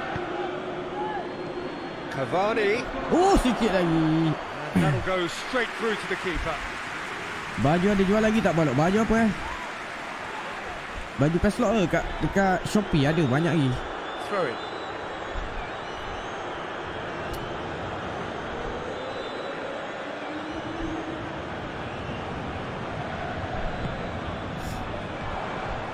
Draxler. And it's Bernat. Pergi je Shopee, type Peslox. And here's Neymar. He's had a go!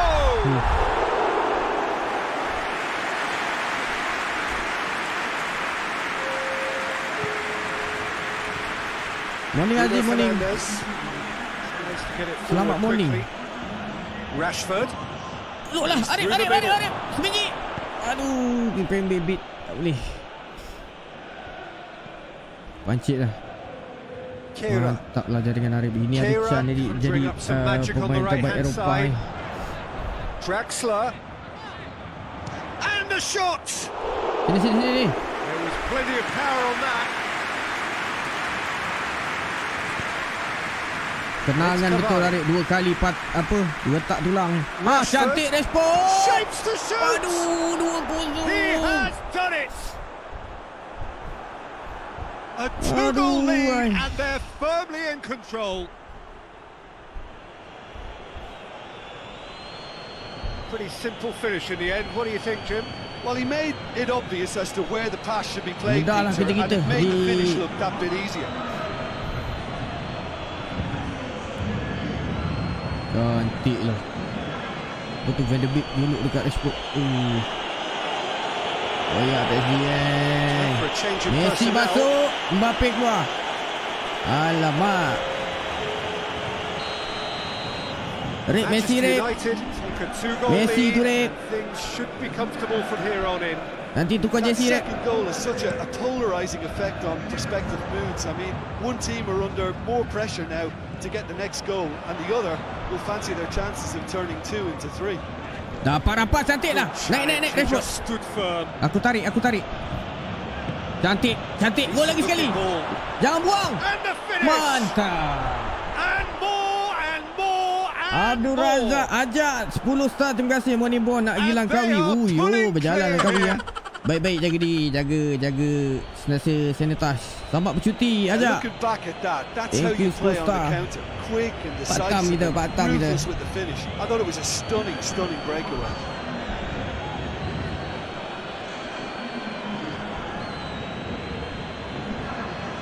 Lepas pula hilang kawi. Dia gombak lah kawi. Boleh gentas daga kan.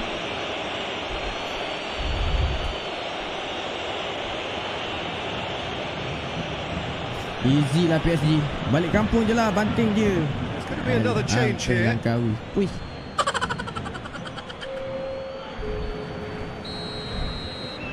Three without reply. This is becoming a stroll. Well, unsurprisingly, Peter, the opposition look completely stunned. I'm not sure they can gather themselves. Satu Malaysia pergi boleh lah. Macam mana boleh pergi Langkawi pula? Tak boleh rentas. Aduh. Tak faham lah. Lama dah saya tengok berita. Macam-macam lah. Aku tahu aku nak balik kampung ni. Hoists it forward. For a moment you felt that was going somewhere, but they'll have to go again. Kena titik geng PSG. Arif is back. Neymar nak buat apa tu? Tak lepas. Neymar banyak. Kena lagi ni kan. Aduh, juluk lah tu.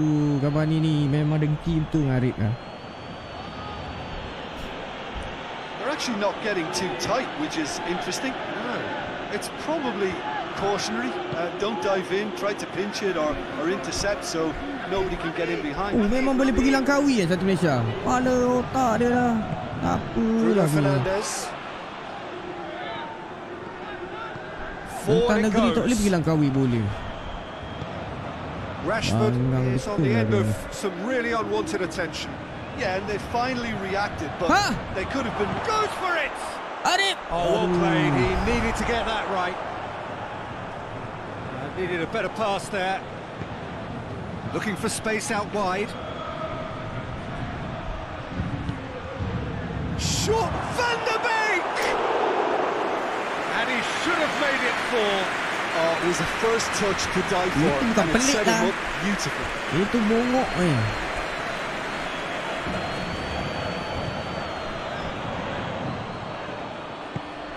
Look at the defender bombing forward. That's good defending, very good defending. Incoming cross. 5 minutes left on the clock. Sangat Langkawi tu.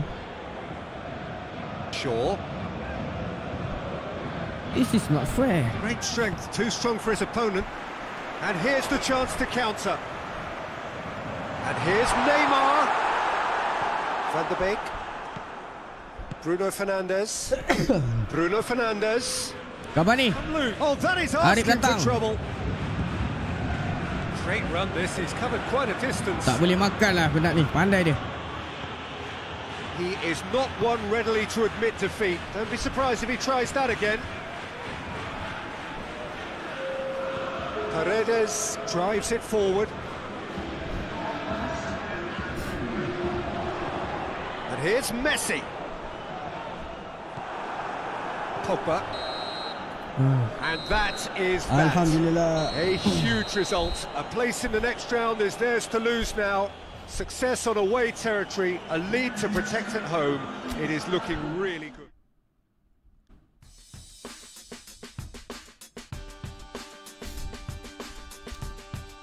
Okey, quarter final. Manchester United menang 3-0, Benfica tewaskan Lazio 4-0. Ada lagi satu perlawanan tiba. Cantik. Arsenal kalah dengan Barca. Mantaplah Barca. Barca offer arifaiman. Good. Nampak sangat Barca tu tahu kelebihan arifaiman. Kelab lain mana pandai arifaiman. Lepas tu kena titik. Mantaplah jodoh arifaiman kat Barca pula ni. Saya hadir sambil perkena biskut Mary cecah Nescafe. Maizan mantap sampai pagi Zan. Right wing forward. Liga memang dah tak boleh buat apa dah ni Liga ni. Macam susah 61. Tak apalah, kita cuba je lah Okay, kita cuba je lah Arifaiman retak pula.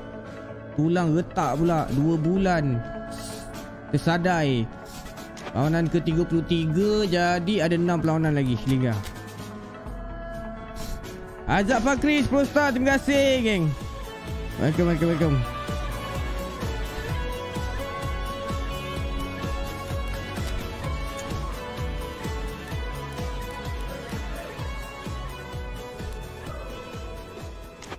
Pakai baju ni lah, gelap sikit.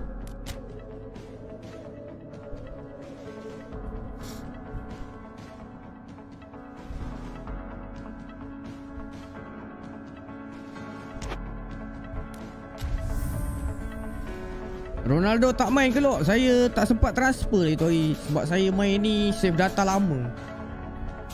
Malah nak main semula. Kira macam Ronaldo tak jadi masuk lah sebab AIMAN kata kalau Ronaldo masuk AIMAN tak nak main Manchester United. Well, hello, good afternoon everybody. We should be up and away in a few moments with our coverage. Ronaldo masih di Juventus. Game.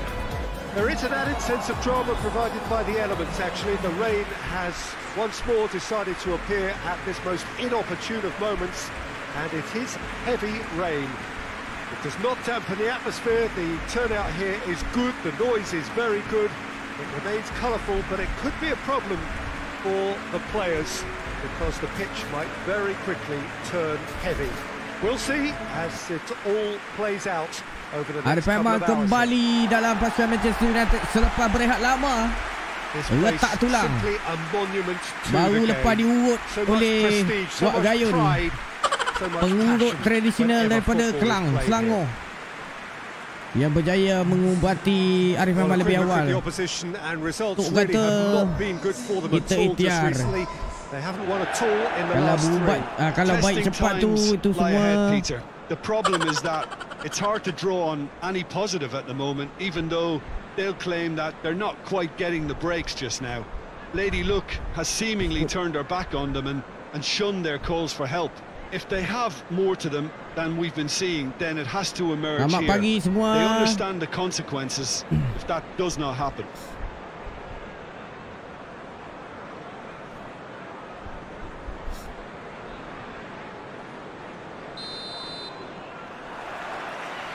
Hujan saja England ni. Apa benda lah.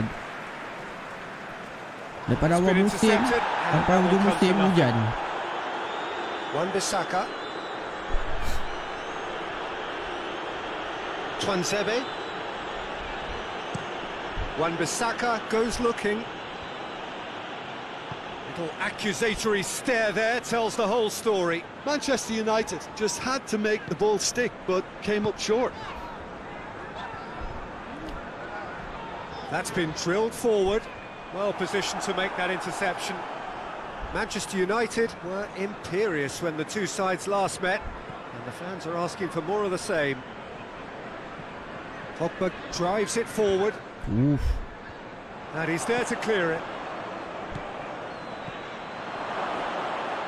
Aduh, They need to be better there. It's a wasted chance. Striker muda ni semua ni. Sanson. Sanson plays it forward.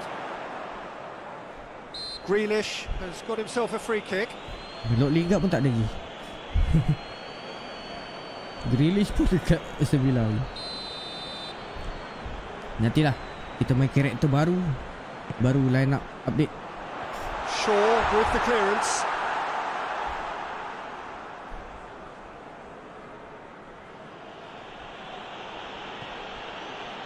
Rashford.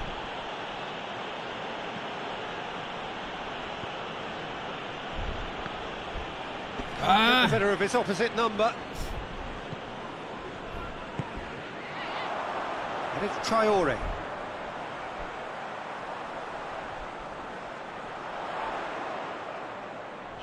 Oh, the ball's come loose. Macam tak sedap je MU main ni. Well, that's surely a foul. Free kick. Bila Piala Dunia Abang tak tahu lah. Kita ikut je jadual tu. Tapi Malaysia layak ah. Mantap. Smart save. He had plenty to do. Absolutely terrific. Terrific reflexes. Goalkeeping at its very best.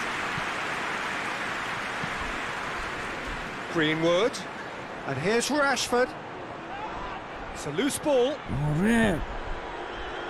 Well, there's a lot of movement out wide now. Yeah, you can certainly see that. Well, I think it's a move to open the game up more, whether out wide or just getting a runner through the middle now. Bruno Fernandes. And it's played forward. Well, that's where he wants it. Grealish has been included in the starting 11 for the first time in some weeks. Penat siu tak dapat bola.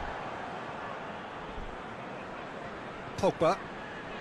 Manchester United still to register a shot on target. Van der Beek. Shaw. And there's a long ball. Apa benda lantang macam tu.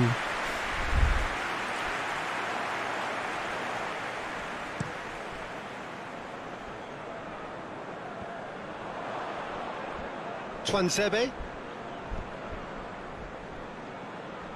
Pogba. Rashford. Goes direct to the front line. Hoists it forward. Has he found his man? 9 untuk makan ni.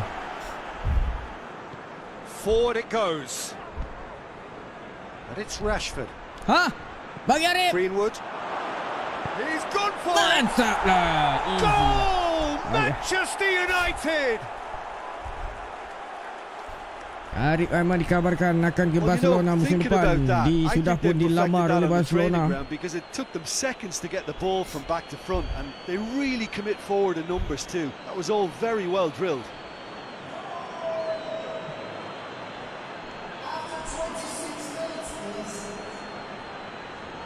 Wahai, simple play.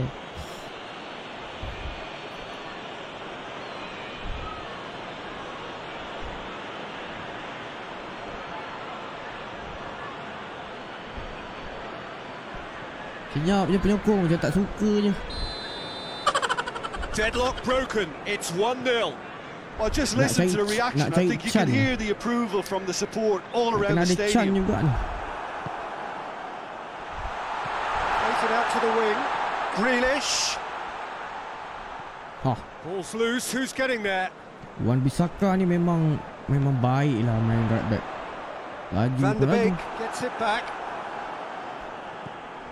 Out to the right. Sabar. Jolok Arif. Sekali. Masuk gol. And already they're looking to run away with it.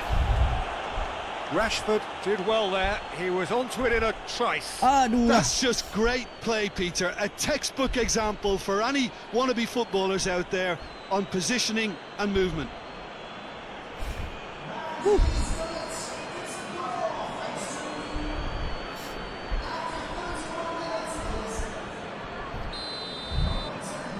Manchester United have a couple of goals without reply. It's 2-0. No doubt as to who has the momentum here now. The only doubt is how many is coming. Suggestion untuk position, supaya kau tak sesat. Kata kau kena berada dalam posisi kau sebaiknya. Manchester United have ikut, scored 2 quick goals here Saya tak ikut. and are firmly in the driving seat. 2-0 the score. Play for a throw. Baik. Defending of the desperate variety. And the Oh, finish! mana tu ni? It's off target and by quite a way. Oh, look, I don't want to sound too dismissive, but from here, that looks the harder thing to do. Licin lah.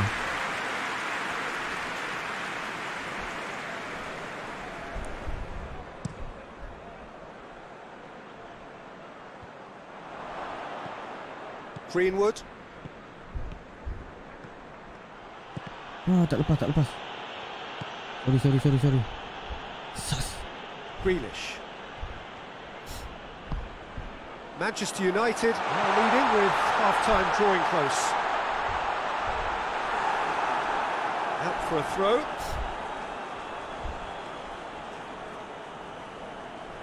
Lepas ni hari ke Barca, tak apalah, kita cuba tolong MU dapat Van der Beek. kurang-kurangnya 1 piala. Adik makin power lagi.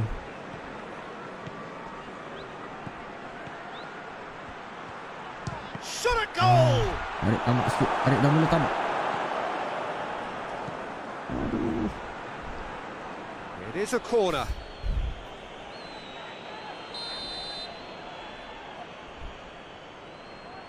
They've played it short.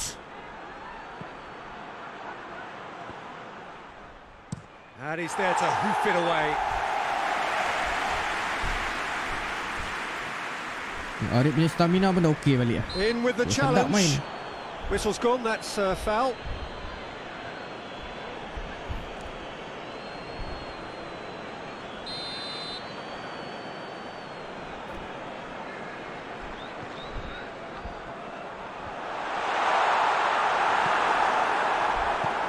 Traore really was well marshalled there because he was denied the opportunity to turn.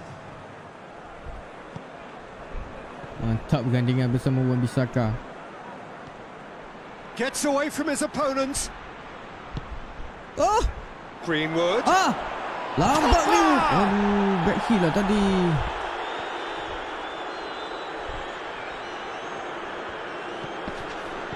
Bruno Fernandes tries to get it forward quickly.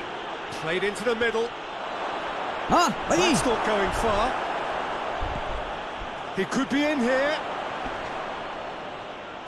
Van der Beek! Great effort, but no way through. And the referee brings the first half to a close. Tak sana hujan saja. On the first half. Oh, they had their opponents reeling in that half, Peter, and the break may influence a change somehow, but don't hold me to it. Tadi kat Anfield okey je. Manchester United sitting pretty here at half-time, 2-0 up. So we're already into the second period. Tries to locate someone up front. And he's straight offside.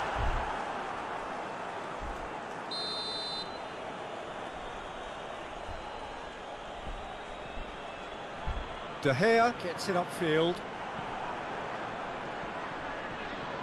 Sanson Aduh, out on top in lambat a lah really Sanson. physical duel.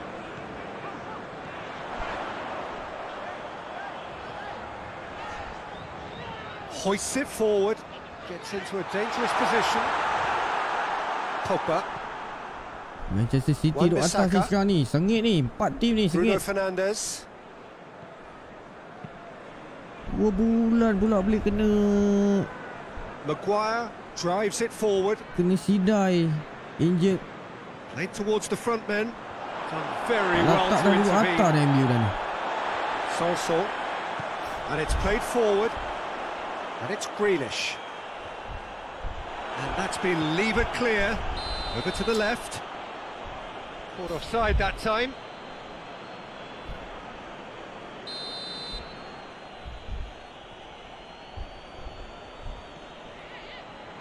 Wan-Bissaka. Tuanzebe. Maguire. Maguire plays it forward. Sikit ni. Sanson. Grealish going full tilt down the left. Harap-harap Ansu Fati ni loan je ke MU. Greenwood. Nanti dia balik lah. Rashford. Harap-harap lah. Is there any support? He might not need it. They've been denied a chance to develop any rhythm in the passing department. Sudah. Defending was strong and firm. Maguire.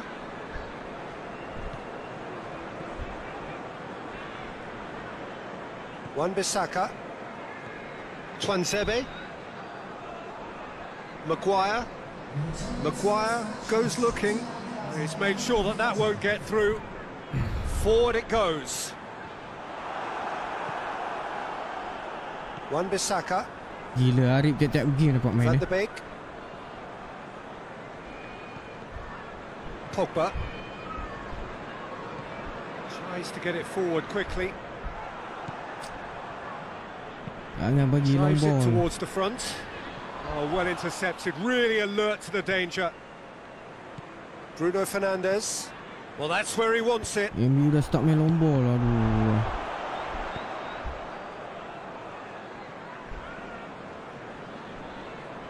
Bruno Fernandes. Maguire. Hoists it forward. Looks to bypass the midfield.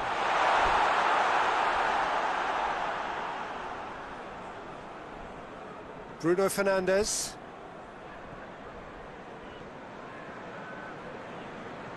Pogba. And it's played forward. Questions were asked, but he's given the answers. Plays it out to the flank. Waalaikumsalam, baru bangun. Conjuring up some magic on the right-hand side. Nicely controlled. Whistle's gone, that's a foul. Baiklah. Banyak terlepas Rama. And that's been well dealt with. Brings it forward.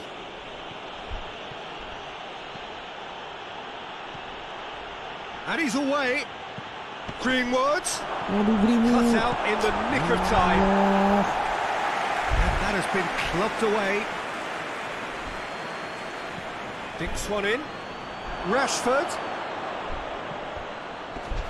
Terlepas. So. Ancik dari. Now it's Grealish. It's found its way to him. He's got away. It's a fine challenge and it goes his way.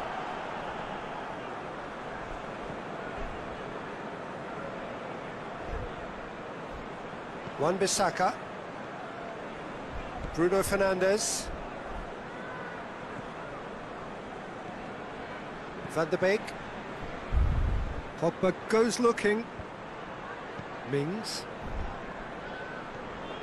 Forward it goes. And that is as far as they're going to go. That's the sort of defending that is going to upset the opposition. It already has, actually. Yeah, Peter, and it looks like this defence will go tooth and nail to Sebiji lah, prevent come on, it from getting another. Alah, It's being closely tested here. Anda main tak pandai main. Al-Ghazi. Asyiklah bola daripada tadi. Elok Cavani. Next game for Manchester United, it's going to be the decisive leg of their European quarter-final. And they will play PSG. And the counter is on. Arif pula spoil. The final 5 minutes. Well played, he saw that coming. They've managed to get it away.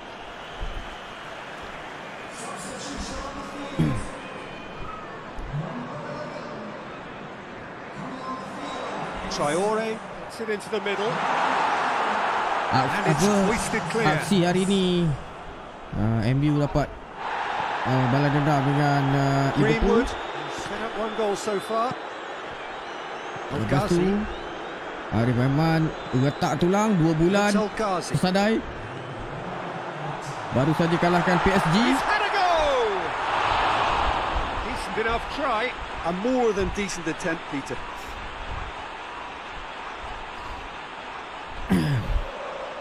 Okay, dah nak 2 jam. Saya nak keluar kejap. Pogba. And that's it. Well, the manager heads down the tunnel, swathed in satisfaction. His team have carried out his instructions to the word. And they have Apa khabar semua? Apa program hari ni? Ada yang masih bekerja ataupun nak pergi ke bercuti ke Langkawi? Lawanan ke-33 Liverpool menang. Aduh. Kita tak nak tahu. Arsenal kalah. Baik. Manchester City. Mana Manchester City? Menang juga. 64 mata. Banyak ni. 8 mata kita perlukan untuk berada di kedudukan teratas. Ada lawan City tak?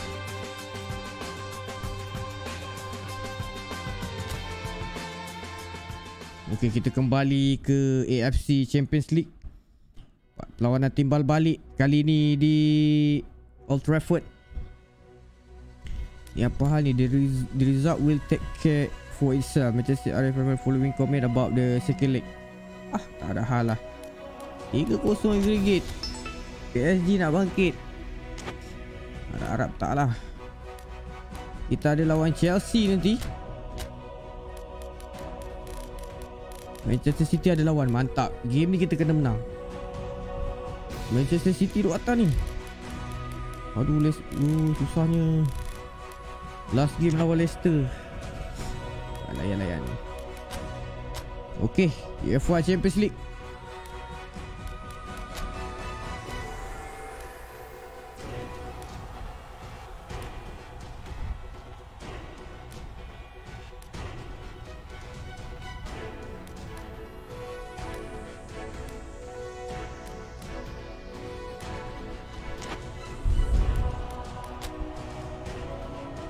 Arifaiman, Cavani, Rashford boleh ni.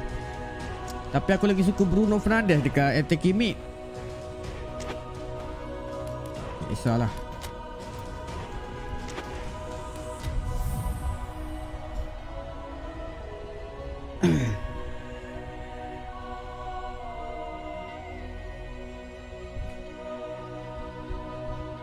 Alamak, tak banyak share kita dapat. 98 share. Come on, bantu saya share. Well, hello and welcome one and all. We are just about to get going with our coverage of this quarter-final tie. The two teams, after the first leg, experiencing fortunes which are very separate each from the other. On one hand, we have the victor and the overwhelming favourites for a place in the semi-final. And on the other, those just clinging on. 115 orang lagi follow. 10,000 kita punya follower guys. Okey, perlawanan suku A yang kedua. Red white, of course, the preeminent colours at Old Trafford, which is now officially the largest club football ground in England. Its capacity 75,000 and growing.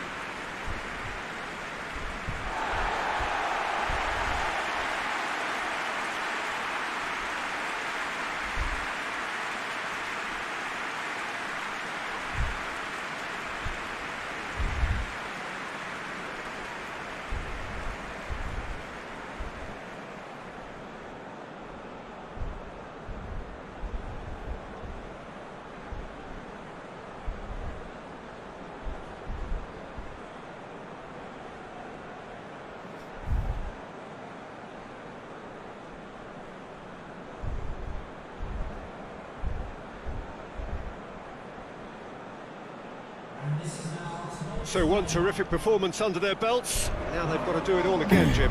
With a lead this big, it's tempting to think you're in the semis already, perhaps even beyond. But this lot are far too good for that, and I expect them to be professional enough about this. Messi simpanan. Apa?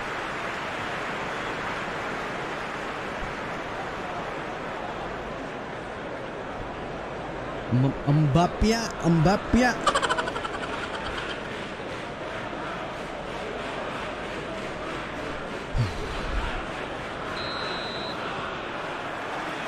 So off we go then. Manchester United back on familiar territory, having secured victory in the first leg. And they're in a position where a semi-final place is all but theirs. It would take some comeback to deny them. And here's Cavani. And that has been clubbed away. Plays it out to the wing. It's anyone's ball. Hits one! Well, he doesn't need a second invitation, even from that range. Mbappe. Pogba drives it forward. Baik, Jami baik tu. Hampir lepas.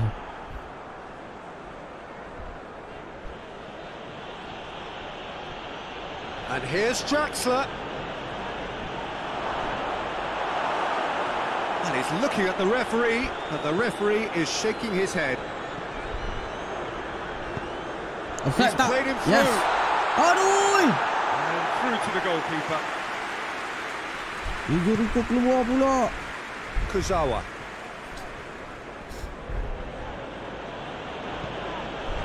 Paredes. Plays it out to the flank.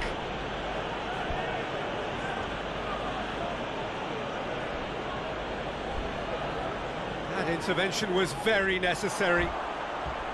Questions were asked, but he's given the answers. Paris Saint-Germain have pushed both fullbacks into quite advanced positions. Jangan. That's Mbappe! Mbappe! Saved. It's good keeping. Mbappe put absolutely everything he had into that. Maybe better look next time. Tungguan. And it's got through. Cantik lah. Great run this, he's covered quite a distance. Aduh. Mbappe looking to break out here. 3-0 aggregate ni. Good challenge, he just stood firm. PSG dah dapat And sebiji. it's played forward. Besar mesti dia comeback. And here's Cavani. Arif ada. Just the goalkeeper to beat. satu. Shapes to shoot. And he nearly went all the way. Benda boleh Well, the run was gol. really impressive. Nak The klepit finish lagi was bola. impressive, and expectations Arif were not nervous met. lah, geng. Aduh, dia boleh klepit situ.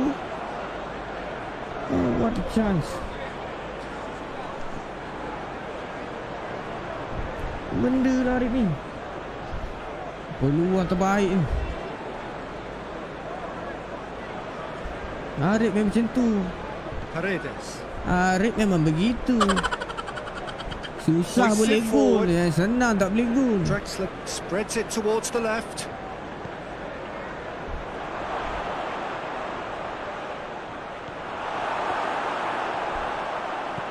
Pogba tries to get it forward quickly.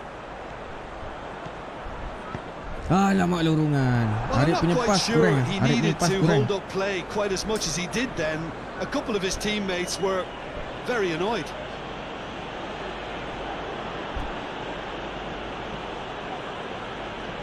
Marquinhos goes looking. Masih Mbappe. lepas. Yeah, he's offering an apology for that. He needed to deliver a better ball.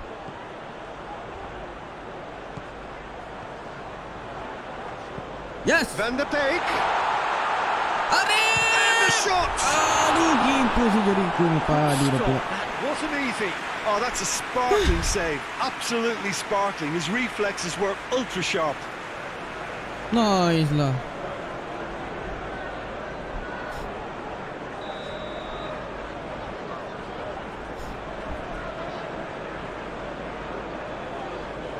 And it's been taken short. It's come loose. You can get that clear. Could move up again here. Parah je And Mbappe the tu. weighted pass.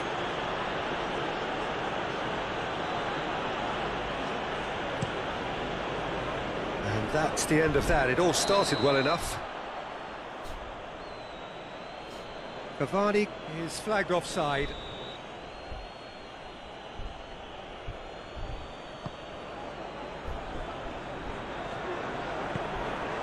And it's Kazawa.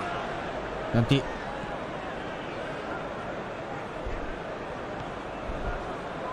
Van der Beek. Van der Beek plays it forward. Ah, Alex Telles. aduh. Cavani. Aduh, The whistle's Cavani. gone. What's he given? Penalti. No, the referee's judged that the offence took place outside the Red area. Malaysia, Yeah, mantap. well, they were exposed and vulnerable, and he knew he had to do something to prevent a goal then. Kecil kot. Alamak, luar sikit lagi lah.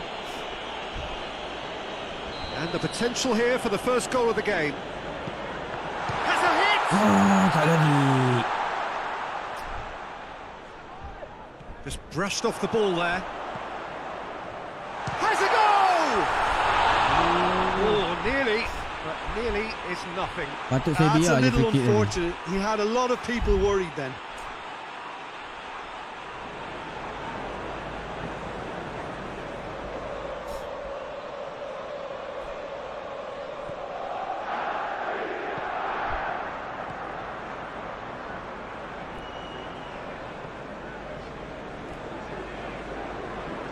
Kira. Forward it goes. Gets into a dangerous position. Belum ada gol Oh, lagi he's ni. not going to get that. Kamu nak PSG, tak nak bangkit ke? Route to semi-final. Pablo Sarabia. And it's Draxler. He's there to receive it. Betul.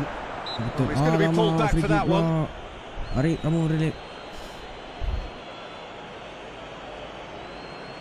Bola tu rep. Aduh, tak ada ni. Lompat kan, lompat. 1, 2, 3, lompat. Mantap. Could cross it here. Massive leap. He's missed, but not by that far. Mbappe did give it a fair old crack, and he'll be encouraged to step up again.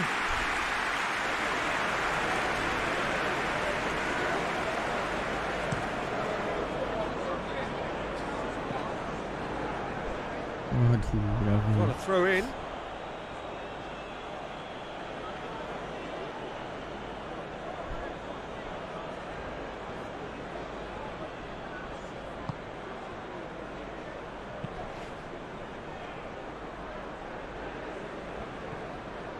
Marquinhos. Kera. And it's played forward. And it's hoisted clear.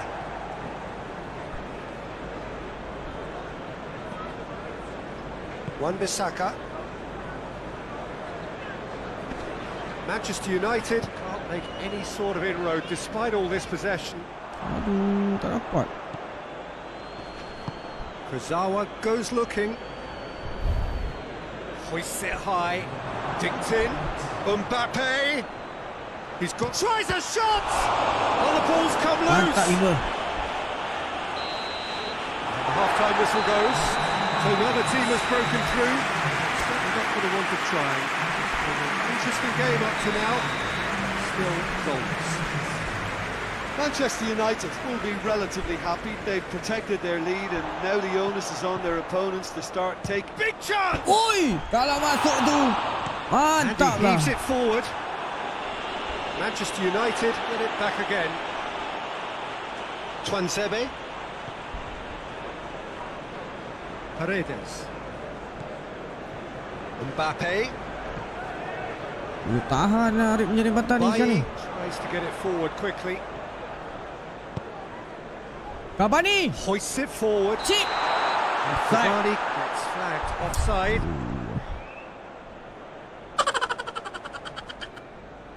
Udah tua. Both sides then taking this chance to Bruno turn to their Fernandes masuk benches. sedap. Messi dibawa masuk, Mbappe dikeluarkan. And it's Messi.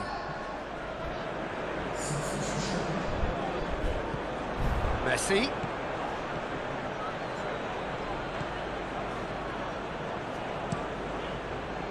Yeah, that's top defending and preventing him turning, which can open up many possibilities. Looks to dink one in. Oh, he'll be annoyed with himself for not getting there.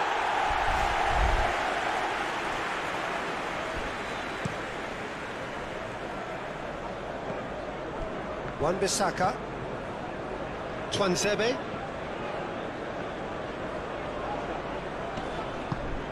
Apa tu dik? He acknowledges that he should have come up with something better there. Peter, his body shape was a giveaway before Tak he ada made gol the lagi ni. pass, and its obviousness was appreciated. There's a long ball. And he's there to clear it. And it's been taken straight back. Has he picked him out? Tak offset. And the counter is Cantik on. lah. Big chance! Mosby has a hit! Yeah! The breakthrough strike! Offside, mantap lah. Well, you know, thinking about that, I think they perfected that on the training ground because it took them seconds to get the ball from back to front. They really commit forward in numbers too. It was all very well drilled. Selamat tinggal PSG UEFA Champions League. Arif siut. Bahaya. Mana UEFA Champions League ni ada chance pemain terbaik Eropah kan?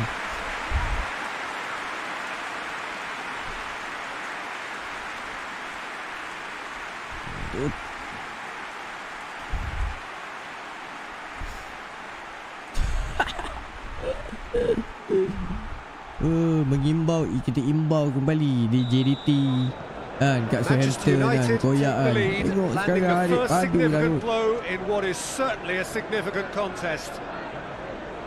Who's ball? Who's going to get there? Getir hidup dan pengorbanan. Pogba. Bailly plays it forward.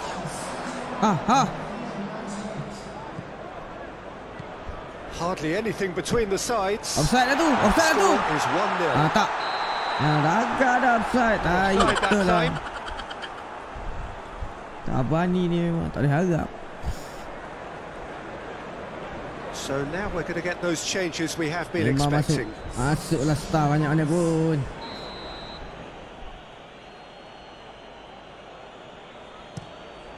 Sergio Rico gets it upfield. And they've been caught out here. Into the channel. Wan-Bissaka Mantap lah, tries to Wan. clear. Wan bukan sebarang Wan. Parah. That's pretty clear. It is a foul. Asyik baru tak kena kat. Sorry dah. Red of Malaysia. Padahal. Well, the referee has made it pretty clear now that this is his last chance. Well, he knew what he was taking on there, Peter, and special delivery from the ref. Cantik. It's a good run down the right. Tak dua ke? Look at this Oh, lead. cantik lah. Oh, dah ramai dah. Allah. Rashford. Hantaran narik kurang baik ni. Kita kena Complication. improve training hantaran. Terupas dia tak tepat. Well, they could break here. And that's a foul. Free kick's been given. Boleh Messi.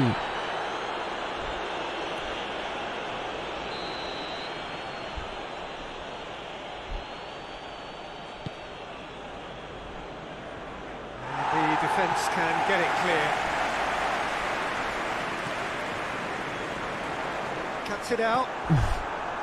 Rashford tried to play it through. The movement was good, but the pass lacked authority, a cause of mild frustration. And it's Rashford.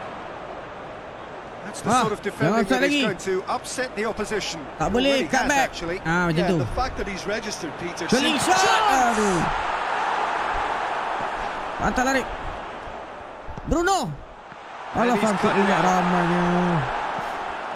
And it's played forward. Kera. Quick ball forward. Well, that's where he wants it. And here's Cavani. Move Siap, through needs to be siap, good siap. here. Aduh, chance. kiper tangan ni cepat Chance pula. again. No. Manchester United really are in the ascendancy here, and they know they have to register while that's the case. Cepat pula sejuriku ni. Siap. We have got changes here from both sides, in fact. Pogba plays it short. Alah, sibuklah Pogba Points ni. it forward. Kera. Breaks on here. He's pinged one through Messi, here. Messi, Messi, Messi, Messi, Now it's Messi. Messi, He's left his Messi. man. Goes for goal! Oh, it's a beauty!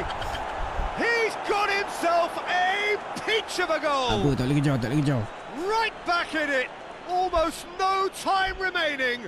Game still on. It just came down to a battle of wills between him and the keeper, and he won it with a cracking piece of trickery. Waalaikumsalam, Isham. Paris Saint-Germain have a goal, but it's hard to see it as anything much more than a consolation. Bruno Fernandes. Well, the ball's come loose and the chase is on. Tak lepas. Kurzawa drives it padu. forward, gets it back. That's clear cut. It's a free kick. Madura hadir bang. Okey, baik. Thank you lepak sini. Bantu like, bantu share gang. Selamat pagi semua. Semoga semua sihat-sihat semua. Forward it goes. And it's Marquinhos. Gets good distance on it. Paris Saint-Germain have it back and they can go again.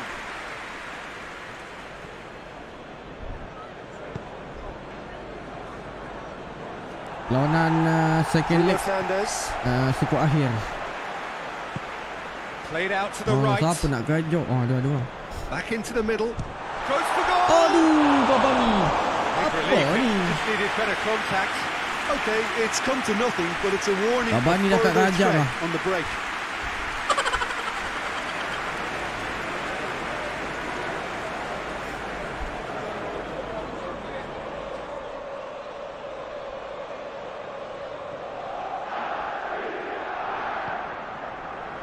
Rapidly approaching the end. Now just moments away from a semi-final place. The final 5 minutes. Kira. Bailly sticks in a foot to win it back. Bruno Fernandes. Chance to break. Mantap. It's Pogba.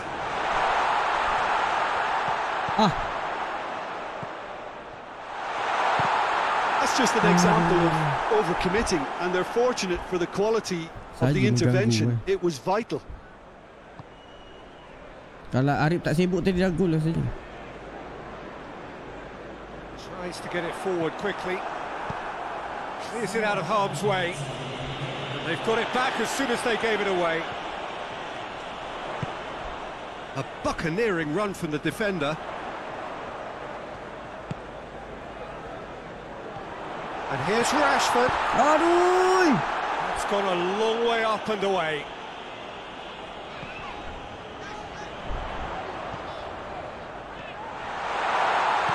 Chooses to go back. He's had a shot! Oh, bang on target. Okay. And that will be the final act. Arifaiman ke Manchester United through to the semi-finals. The trophy almost tersingkir touchable. PSG. Tak baju Arif. Dah star sekarang. After what we saw in the first game, Jim, what are your observations now? I think the important thing for the second leg was that they didn't become uncertain as to whether they set up to defend or attack. And I thought they got the balance just right. Good job done.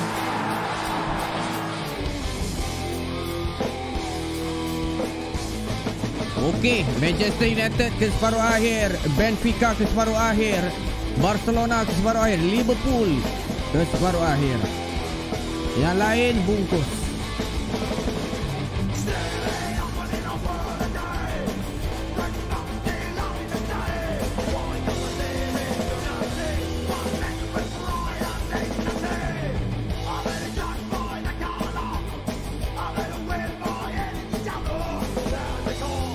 Lawan Liverpool separuh akhir. Gila lah ni.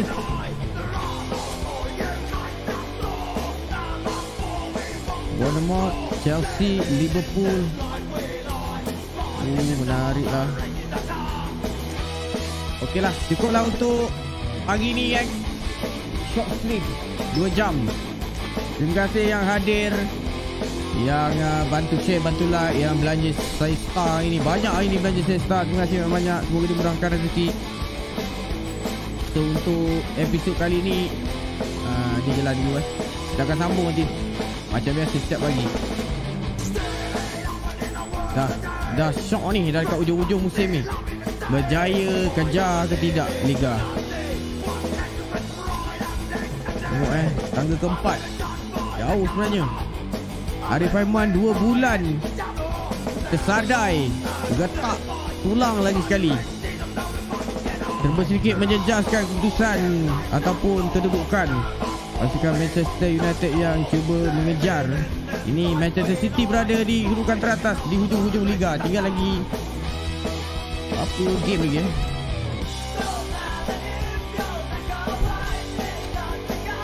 34. Lagi 5 game ni Liga. Kalau City, Liverpool, Arsenal konsisten menang, habis lah. Tapi 5 perlawanan berbaki ni kita ada akan lawan Manchester City. Liverpool Arsenal tak ada lawan selepas masa tu Arif injured. So saya tengok penjaring terbanyak Arifaiman lagi 19. Mantap. Ada harapan dapat golden boot. Harry Kane 15. Assist pun Arif. Gila lah 10. Mantap lah.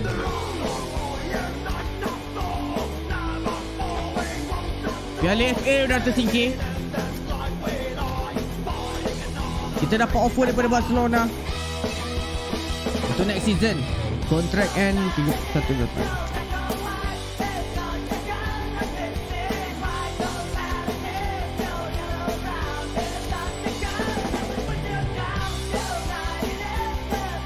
Okey, gang, kita jumpa lagi. Assalamualaikum.